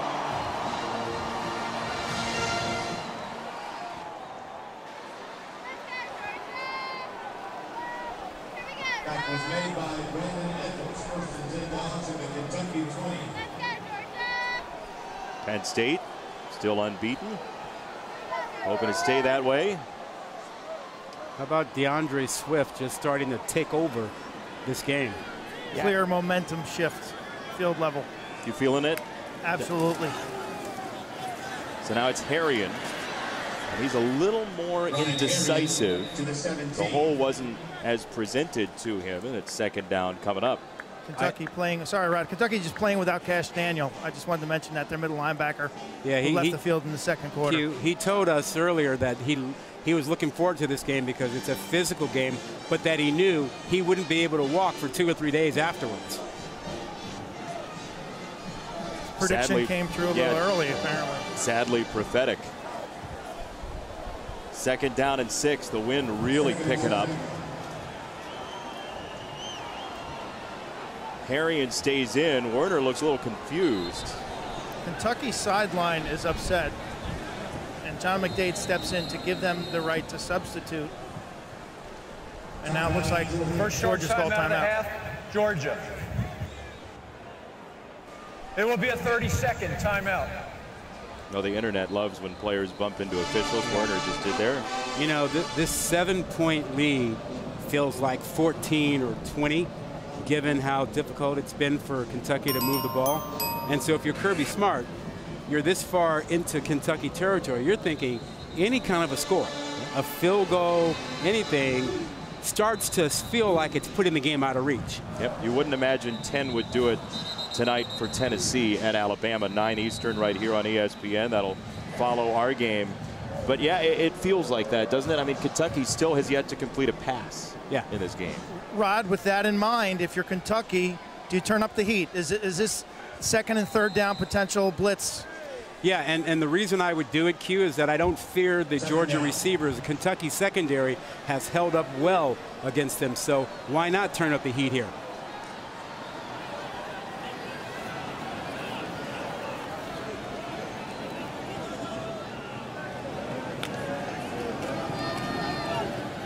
Harrion again. And he tumbles down to the 12, so third down and 2.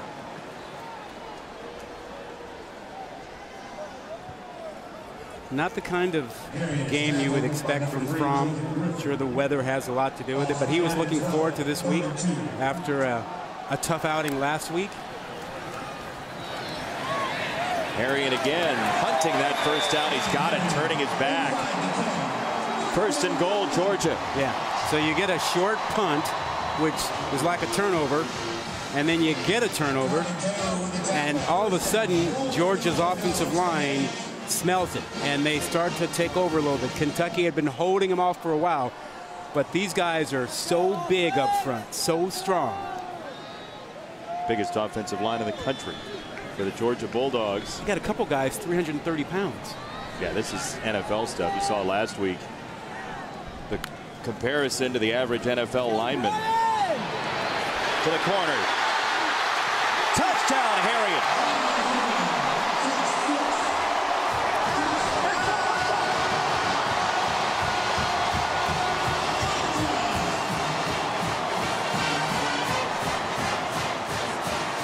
What a nice move by Harry. And Jamari Brown in the secondary there had the leverage, had the edge, but a little dip inside got Brown to go inside, and Herron was able to get outside in pure speed. But Brown had the leverage but gave it up.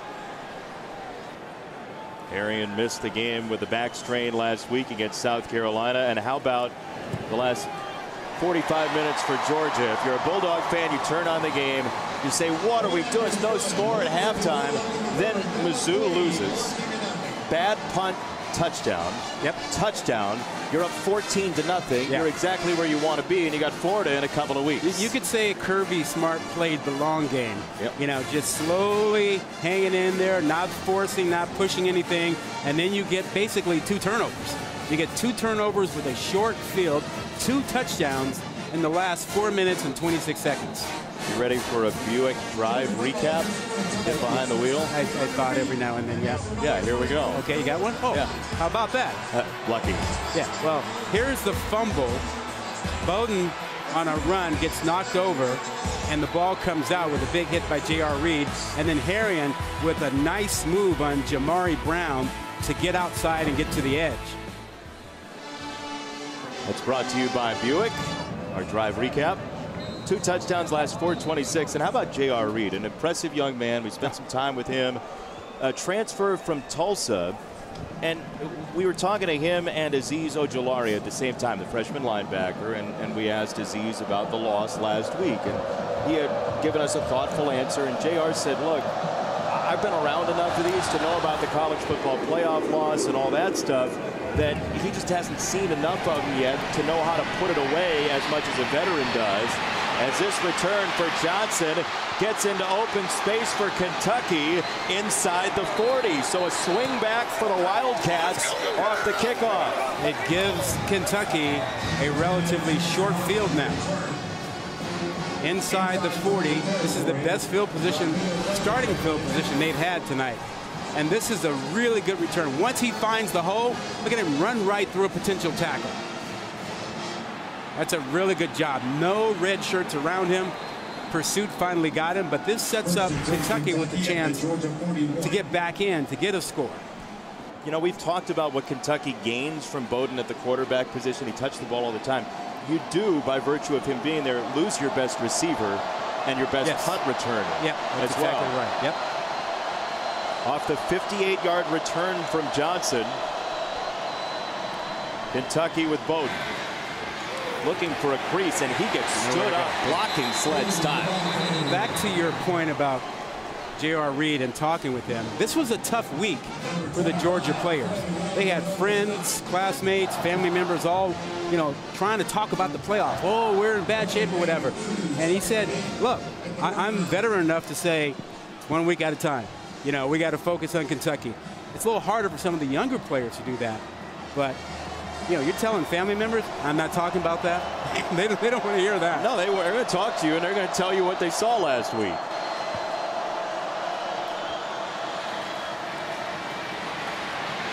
Bowden cuts it upfield. That step through again. And Wagner engages a little bit with a face mask coming against DJ Daniel. It's a gain of 21 and then some with a marker in. There's a flag. Into the play.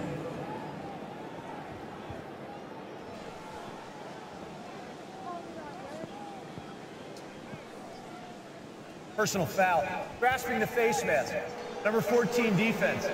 Penalty being forced from the end of the run, half the distance to the goal line. Automatic first down. We talk about a spy or one-on-one. J.R. Reed has a shot at Bowden one-on-one. He gives him a great move and gets by him.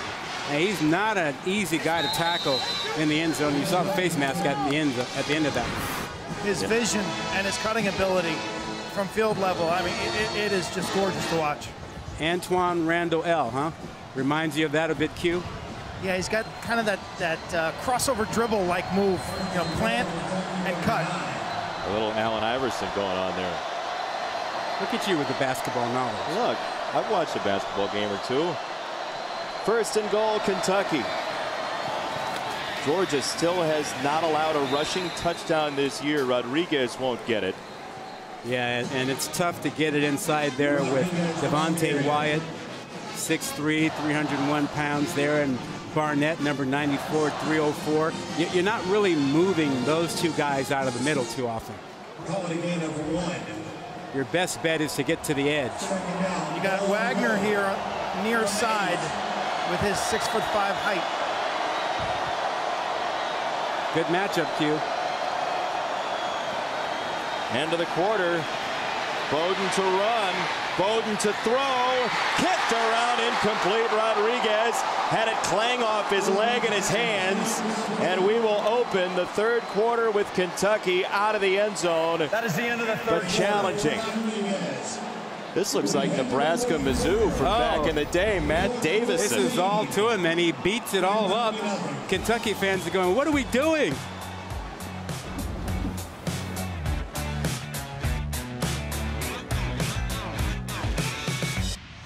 Georgia still in play for the college football playoff on a 3rd and goal, leading by 2 scores.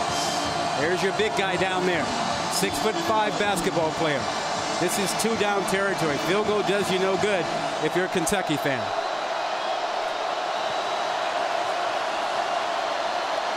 Lynn Bowden Jr.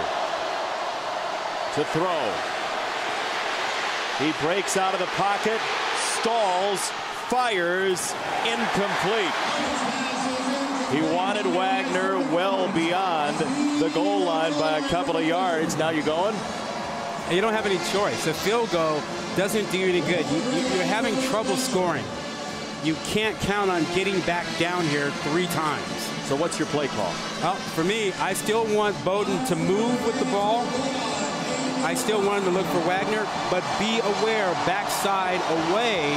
He had a guy open last time. Be aware of that and be willing to stop and throw back.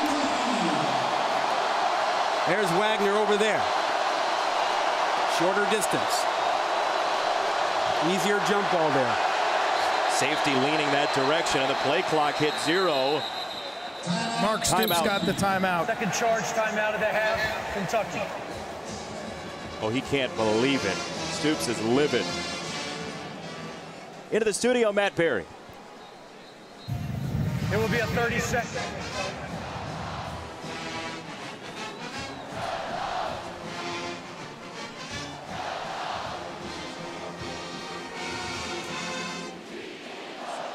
I don't know. The Hat's playing pretty well. I think the Hat's enjoying himself in Manhattan. Operator, please put Little Manhattan. 51, Lawrence? 14, 5, Oh, yeah. on the game clock. Lawrence, Kansas. Oh, yeah. not Little Manhattan. No, that'll come up later, though. Yeah, we'll get that one. Kansas State will have some fun later on, with that being maybe a better rivalry. But 4th and goal out of the timeout. Again, another timeout maybe you'd rather have for later. A little trouble getting organized and getting lined up.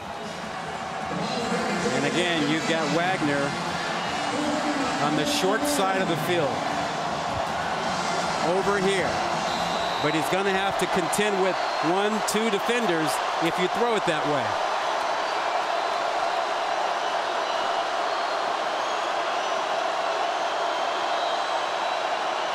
Yeah, LeCount cheating that direction. Now he clears, but the pressure comes, forcing Bowden the other direction. And too high, incomplete, but a flag is in. There's a flag down. We'll check the marker. Number 77 It's on offense. Kentucky. Penalties decline. Ball's turned over on down. So the Wildcats still have yet to complete a pass in this game. Yeah, really good job by the Georgia defense. Really good job by Dan Lanning, the defensive coordinator. Had a spy go at the last minute to chase Bowden so that he didn't have all the room in the world to run around. You'll see 20 Reed, he's the spy. He cuts off the edge, and Bowden had no place to go with that. You mentioned Dan Lanning, the defensive coordinator for Georgia. We chatted with him yesterday, a former 3rd grade PE teacher turned college football coach. He sent out a bunch of emails, made a bunch of phone calls, and now is a defensive coordinator in his very early time in his career. As Swift breaks a tackle from Dort and ends up a yard shy of the first down. Well, this is what you expect of your superstars. Take over and control the game, and Swift has done that. Flag is down. Your point about Lanning is a good one.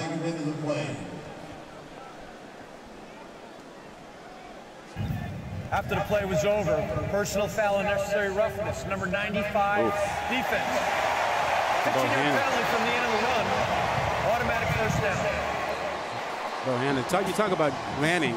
So how badly do you want to be a college football coach? Yeah. You're a high school coach, and you're not getting any responses to the emails and resumes you talk about. And he got in his car and drove from Kansas City to Pittsburgh. That's a long trip. To try to get FaceTime. And he did. Got some attention. Ended up an assistant coach, then moved to Alabama, became a graduate assistant. Was living on a shoestring budget. He said a lot of ramen involved. As Swift on the run off the penalty, he's just got a different gear. Yep, you said it, partner. I mean, that speed. He's got a guy out there for Kentucky with the leverage, ready to tackle them, to force him inside, and he just runs right around Eccles. That is pure speed, confidence. That's awesome. Getting back to Lanning for a moment, you know who the real star was in that? His wife. Yeah. I mean, every time he came home and said, honey, I want to go chase an $800 a month job, she's like, okay, let's do it. Yeah, I mean, what a saint, right? And he said, look, she knew what we were going to do, and she was encouraging, and now he ends up with a major coaching career as Swift crashes into plus territory again. But there's something to be said for players as well. I mean, for anybody who wants to do something that bad. And he said he's just loved football for so long. It was inside of him, and he chased it. It's about believing in yourself and betting on yourself. Taking your shot. Yep. And he took his shot, and it paid off for him. And his defense has put a number on Kentucky today, and Kentucky's defense has had their hands full with this offense in the second half with short fields.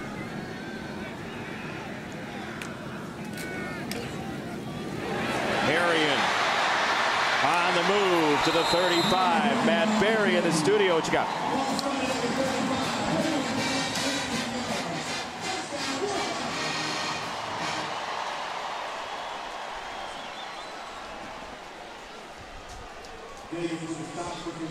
Oh boy.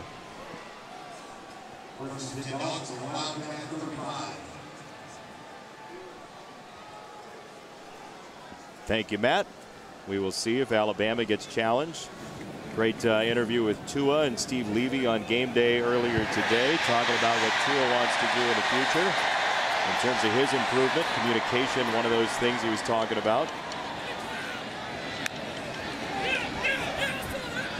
Marion changing direction, and this is the Georgia run game people expect to see down here. Well, they've gone all in, too. They brought in an extra lineman to line up as a tight end, to give them two tight ends with Charlie Warner Q, so they're just grinding it. Yeah, they lean on you pretty good all game, and you see the quarterback, Jake Fromm, there check, change the play at the line of scrimmage to get him in the right run. Legal substitution on the offense, 12-minute formation, a 5-yard penalty, second down. You talk about leaning on people, Quint. Georgia in the second half has run 14 plays. How many passes do you guys remember? Not one. Yeah, none. 14 runs, no passes. Well, look, what they did was they said, DeAndre Swift, go do it. We got this big offensive line we think is the best in the country. We think you're one of the top running backs. Go to it. We don't need to try and worry about developing receivers and whatnot. Let's go win the game with what we do well. Kirby Smart said that to us in the meeting. He said, I'm not going to play this game to appease everybody and see the fireworks passing wise if we're not able to because of the rain or whatever. We're going to try and win the game. And there's Swift. And that bodes well for Georgia when Fromm's pass attempts are kind of manageable, less than 30, right? Yeah, he's at 11 today. They win when he doesn't throw more than 30 times, right, Quinn? Yeah, and I think, you know, this team's going to have to throw better down the road to beat the Floridas. No question. Team. But today was just not the day to develop that because of the conditions. No question. So you got to check your ego, your passing ego, at the door today. Too windy, too rainy. Yeah, I don't know that Fromm has that much of an ego with throwing the football. There's one area where he does have a little bit of an ego. Singing on the run, Swift to the 29. Well, make that 2 areas. Yes, he believes he can sing. J.R. Reed is not a fan of Fromm taking hip-hop songs and singing them like country songs. But, you know, where the ego comes in is here's a guy who repeatedly had to prove himself here. Had to prove he was a better quarterback than Jacob Eason. Had to prove he was a better quarterback than Justin Fields. Both of them ended up transferring, but you can understand why he'd look at it and you go, again, I haven't won you over yet. He's won him over now. Substitution allowed. 4th down and 4. He's a local kid from Warner Robins. A couple of hours away from here in Athens. 4th down, Fromm. First pass of the second half. A connection inside the 25. First down for Pickett. And the mock celebration from the crowd that they've seen the ball in the air. I like Pickens as a receiver, 6'3", 190-pound freshman. He will get better and better. They will need him when they get to November and they have those big games to try to win the East. And how about Fromm? Yeah, we got one there. Pickens known for his circus catches. That one in a little bit of traffic, having to come back to the ball. And nicely done as we move down to 9 minutes. For a Georgia team that suddenly finds itself in a tie in the loss column in the SEC East. Swift met low by Dort. This game started to get away from Kentucky after the bad punt early in the 3rd quarter. That's Watson down for Kentucky. But you're right, short fields, yep. The death knell so far for the Wildcats. We'll step aside. Georgia driving, leans back. This season, for every field goal and extra point made by participating universities, Allstate makes a contribution to the university's general scholarship fund. Thank you, Allstate. Georgia's up 2 scores and driving at the 20-yard line. 2 scores feel like 3 or 4 as the offensive line for Georgia has taken over since midway in the 3rd quarter. Georgia's rattled off 224 rush yards, and that has been the story of this series, even without the deluge the last couple of years. Harrion, 3rd and short. They keep picking on that left side, though, where they've gotten great play out of Kinley, number 66, and Thomas, 71, most of the afternoon. Well, most of the second half, I should say. When Thomas and Kinley are together, coming into this game, Georgia had averaged 12.5 yards a carry running behind them when they're together. I think DeAndre Swift appreciates having them out there. Yeah, right. He's been having a heck of an afternoon, particularly in the second half with those 2 over there.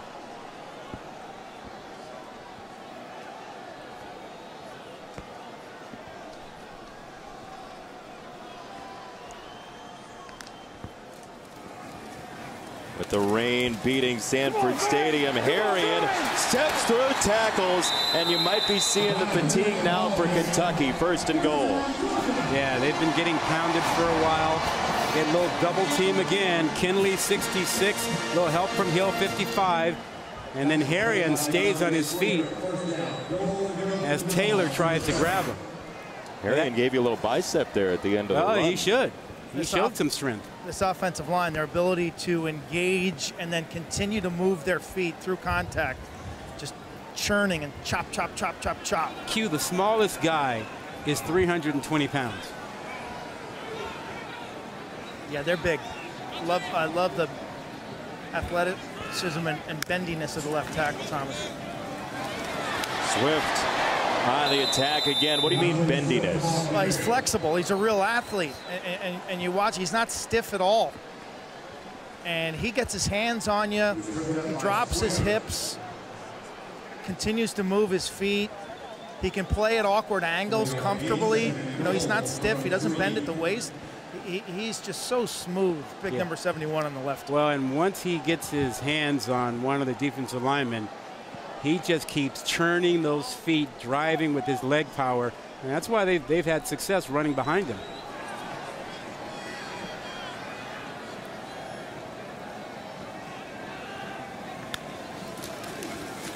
Swift once more. Extends for the score.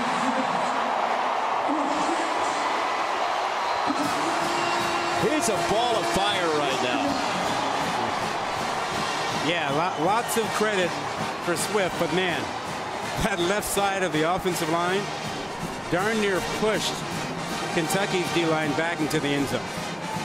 And we talked about Thomas and what he did at the left tackle. Kinley, 66. Look at his push.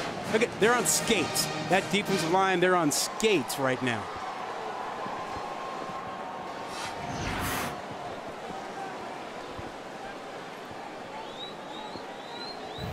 $179 yards and a couple of scores. With the ball breaking the goal line, playing for a touchdown. They're going to stop play to review it. Video review. You see anything that suggests overturn? Well, let's take another look. You need indisputable video evidence to overturn the call on the field. He looks, oh no, looks good. Don't see the knee come down until his whole body is in the end zone. What? There's the knee, but still, I mean, at that angle, he's beyond the plane. He's broken the plane. The rain on the plane, if you will. So 6:24 to go. Missouri has lost already tonight. Georgia has Florida in a couple of weeks. And you look and you say, yeah, it was 0-0 after the first half, but this has been the will imposition that people want to see out of the Bulldogs. Yeah, I think that's right, with the understanding and recognition that you can't do this to Alabama, Florida, LSU. And Kirby Smart would say, yeah, I know that, and we'll keep developing our passing game. We just weren't going to do it today. The ruling on the field of touchdown stands. Now, I think Jeff Fromm would relish throwing in this weather, but not with young receivers who had trouble today getting open. Yeah, I mean, for Jake Fromm, it's not a learn much game. He's 9 for 12, 35 yards. He's got one completion in the second half, but again, they haven't needed it. Right. So if you're looking for, okay, they check this box and that box, you're not going to get a whole lot of that out of the passing game tonight. And he could care less about the numbers. That's right. Blankenship. It's good. 21-0 Georgia, 6:24 to go. ESPN College Football is presented by Hampton by Hilton. College football stays here. Book now at Hampton.com. And in part by Burger King. Get 4 cheesy tots for just $1 for a limited time only at Burger King. Georgia's got the lead. Quint, what time of year did you say it was during the break to us? Huddle around the heater time. Are you doing it too? No, not yet. I wait till the Maxon in November. Yeah, trip to Kalamazoo and then you're on the heater. Is that what you're saying? Got to be sub 35. He's got a rule. I like that. Georgia's got a touchdown in 3 straight drives to take this 21-0 lead, and Kentucky will have it at the 25 when we come back. Go huddle around your heater. We're back in 90 seconds.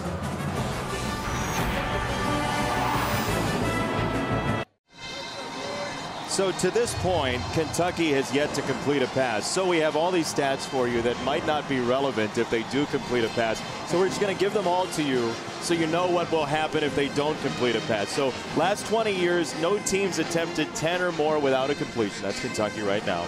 And then here's another one for you.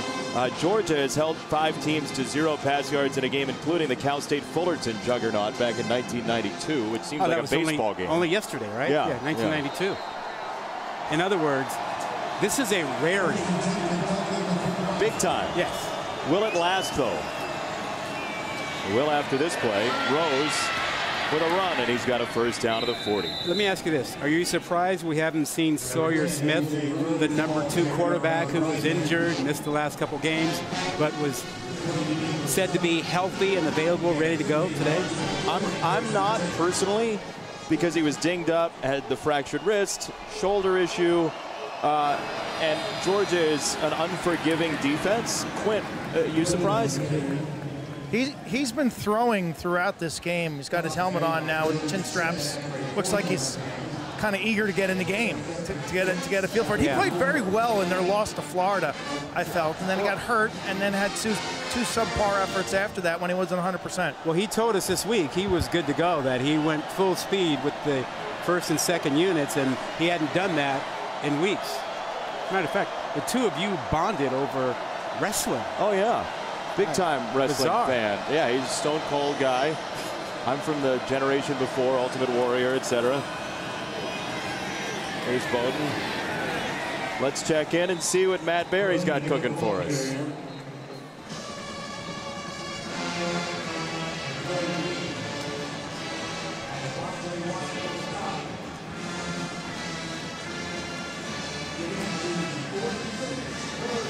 Oh, doggy. Wow, Those what?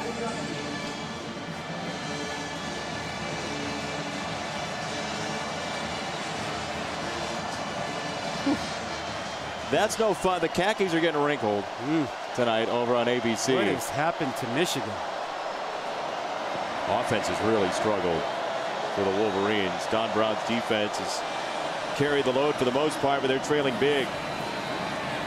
Bowden on the move, and there is a completion. There it is. First down. All those stats get wiped away, and we apologize. The moment you put those stats up, you knew that was it. Yeah, okay. The broadcaster, okay, we saw it Thursday night with McAfee and the UCLA punt team and Stanford, and I was getting tweets about that from White Sox fans saying it's real. Any baseball fan thinks it's real. It's just regression to the mean. You just did it. Come on, you're an intelligent guy. Don't put me in that fire. I didn't have a hand in it. Wrong with you. Rose inside the 40-yard line. I don't know how you've done TV for ESPN since what, 1996. Forever. You think I put the graphics up? Have you seen the truck that we have the show come out of? You have such power. Oh, thank you. Yeah. Just asking for tweets to come my direction, Rod Gilmore. Thank you. Second down and 5 for Kentucky.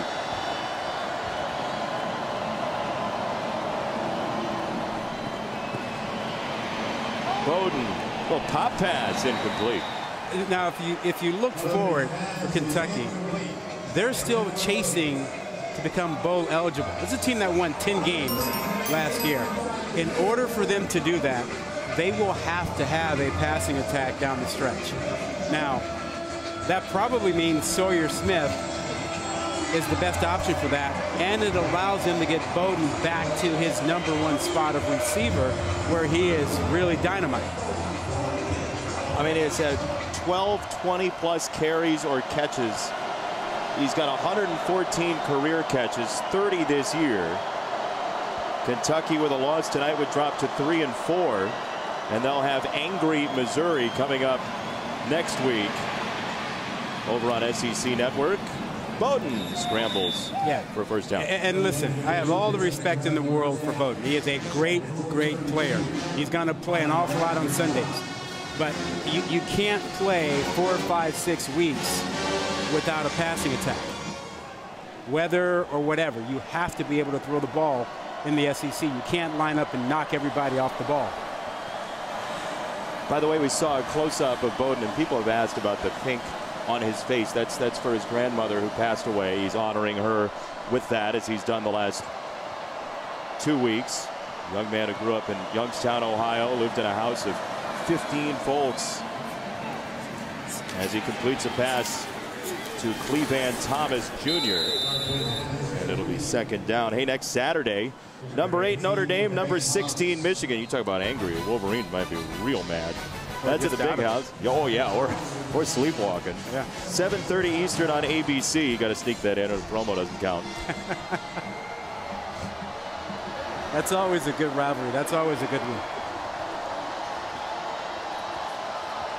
It's been one-sided in recent days. As has this 9 straight wins for Georgia against UK. 2nd down and 1. Will the shutout remain intact? Bowden lets it rip to the sideline, and a flag is in. As the rush was coming, there's been some holding on the edge trying to protect Bowden. And again, another holding call. Yeah, Uga's in a little house there. I'd like to see Uga again. He's got a... Who doesn't like Uga? Holding. He's got a bay window. Offense. Nice. 10-yard penalty. 2nd down. He's got the s'mores going, maybe fireplace in the back. Didn't we see? Yeah. We saw Uga last night at the homecoming, Yeah. riding in style in some big truck or so, all decked out and whatnot. He drools up the window there. He drools it up and steams it up on a chilly night like tonight. And then he can't see what's going on. Did you go Intrepid report that on your own? Did you test to see? You see the tongue on the window down there? I'm tight with the Yale Bulldogs, so he wouldn't really like that. You travel in those circles. Bowden unloads to the end zone, and that's too much. Into the hedges.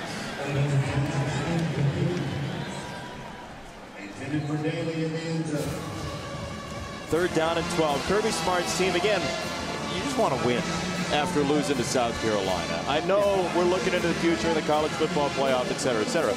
But with the rain and everything, evaluating the pass game's tough, as we talked about. They just want to win. It's understandable, but look, remember where this was. It took basically 2 turnovers and 2 short fields for Georgia to get on track. Yeah. You know, other than that, it was a wrestling match with no one getting the advantage. Bowden the other direction. That's a jump ball, and it's batted away, nearly intercepted. That's DJ Daniel. Look, and Kirby Smart is doing the right thing. He has the focus about winning this game, keeping his team healthy, and moving on to the next week. It's the rest of the world, you know, the fans and everybody else, and odds makers and people who vote in the rankings to look at this and go, oh, well, you got a problem down the line. Kirby doesn't care about that right now. But what have you seen that inspires confidence going forward? What improvement did you see if you're a Bulldog fan? Well, as a fan, yeah, you're still worried about your offense, the passing game in particular. 4th and 12 for the game. Bowden down the sideline and incomplete for Wagner.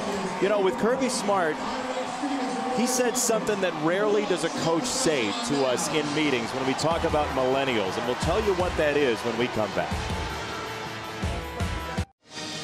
Can Tennessee hold those receivers down? Sports Center after that. SVP's got it for you. Post-game reaction from that game. Herbie's biggest takeaway from Michigan, Penn State, and Yankees-Astros Game 6 post-game coverage as well with analysis. Stanford Steve tweeted at me a couple weeks ago that they're off on Saturdays. That's clearly not true. He lied to me. We were talking about Kirby Smart going to the break. The one thing he said to us that's rather surprising is he said, you can't tell kids to tune out social media. Right. It's too prevalent. Some coaches, a lot of coaches will say, just don't pay any attention to it. That's not possible. No. Kids are on it, so you have to use it, and you have to use stories to your advantage. Games like Clemson and UNC, right? Yep. Upset possibilities. You use the noise to your advantage somehow. Right. When he has them together in the locker room, he tells them about what's out there, what they will hear, what the narrative is, and whatnot, but to hang together. So, you know, he's prepping them for it instead of telling them, hey, you know, don't listen. You can't. I mean, everybody's going to be on it, or you're going to hear it from friends and family. You know who's going to hear some good things is DeAndre Swift. Yeah. 21 for 179 and 2, and he really, on short fields, won the game for Georgia. Well, he took control of the game, or I should say that offensive line did, and he had some spectacular runs behind them. And you need a superstar to step up. It was 0-0, and he made the plays in the 3rd quarter that got Georgia going. 21-0 Georgia. Alabama coming next against Tennessee. The Tide trying to remain unbeaten as well. The Georgia defense pitches a shutout tonight after losing against South Carolina on a late field goal miss, illegal shift, the whole shebang. Georgia's back in the win column and goes to 6-1 tonight. And you know what it is for Georgia? Survive and advance. They said they're in the playoff now, and they just needed to get a win, and they got it.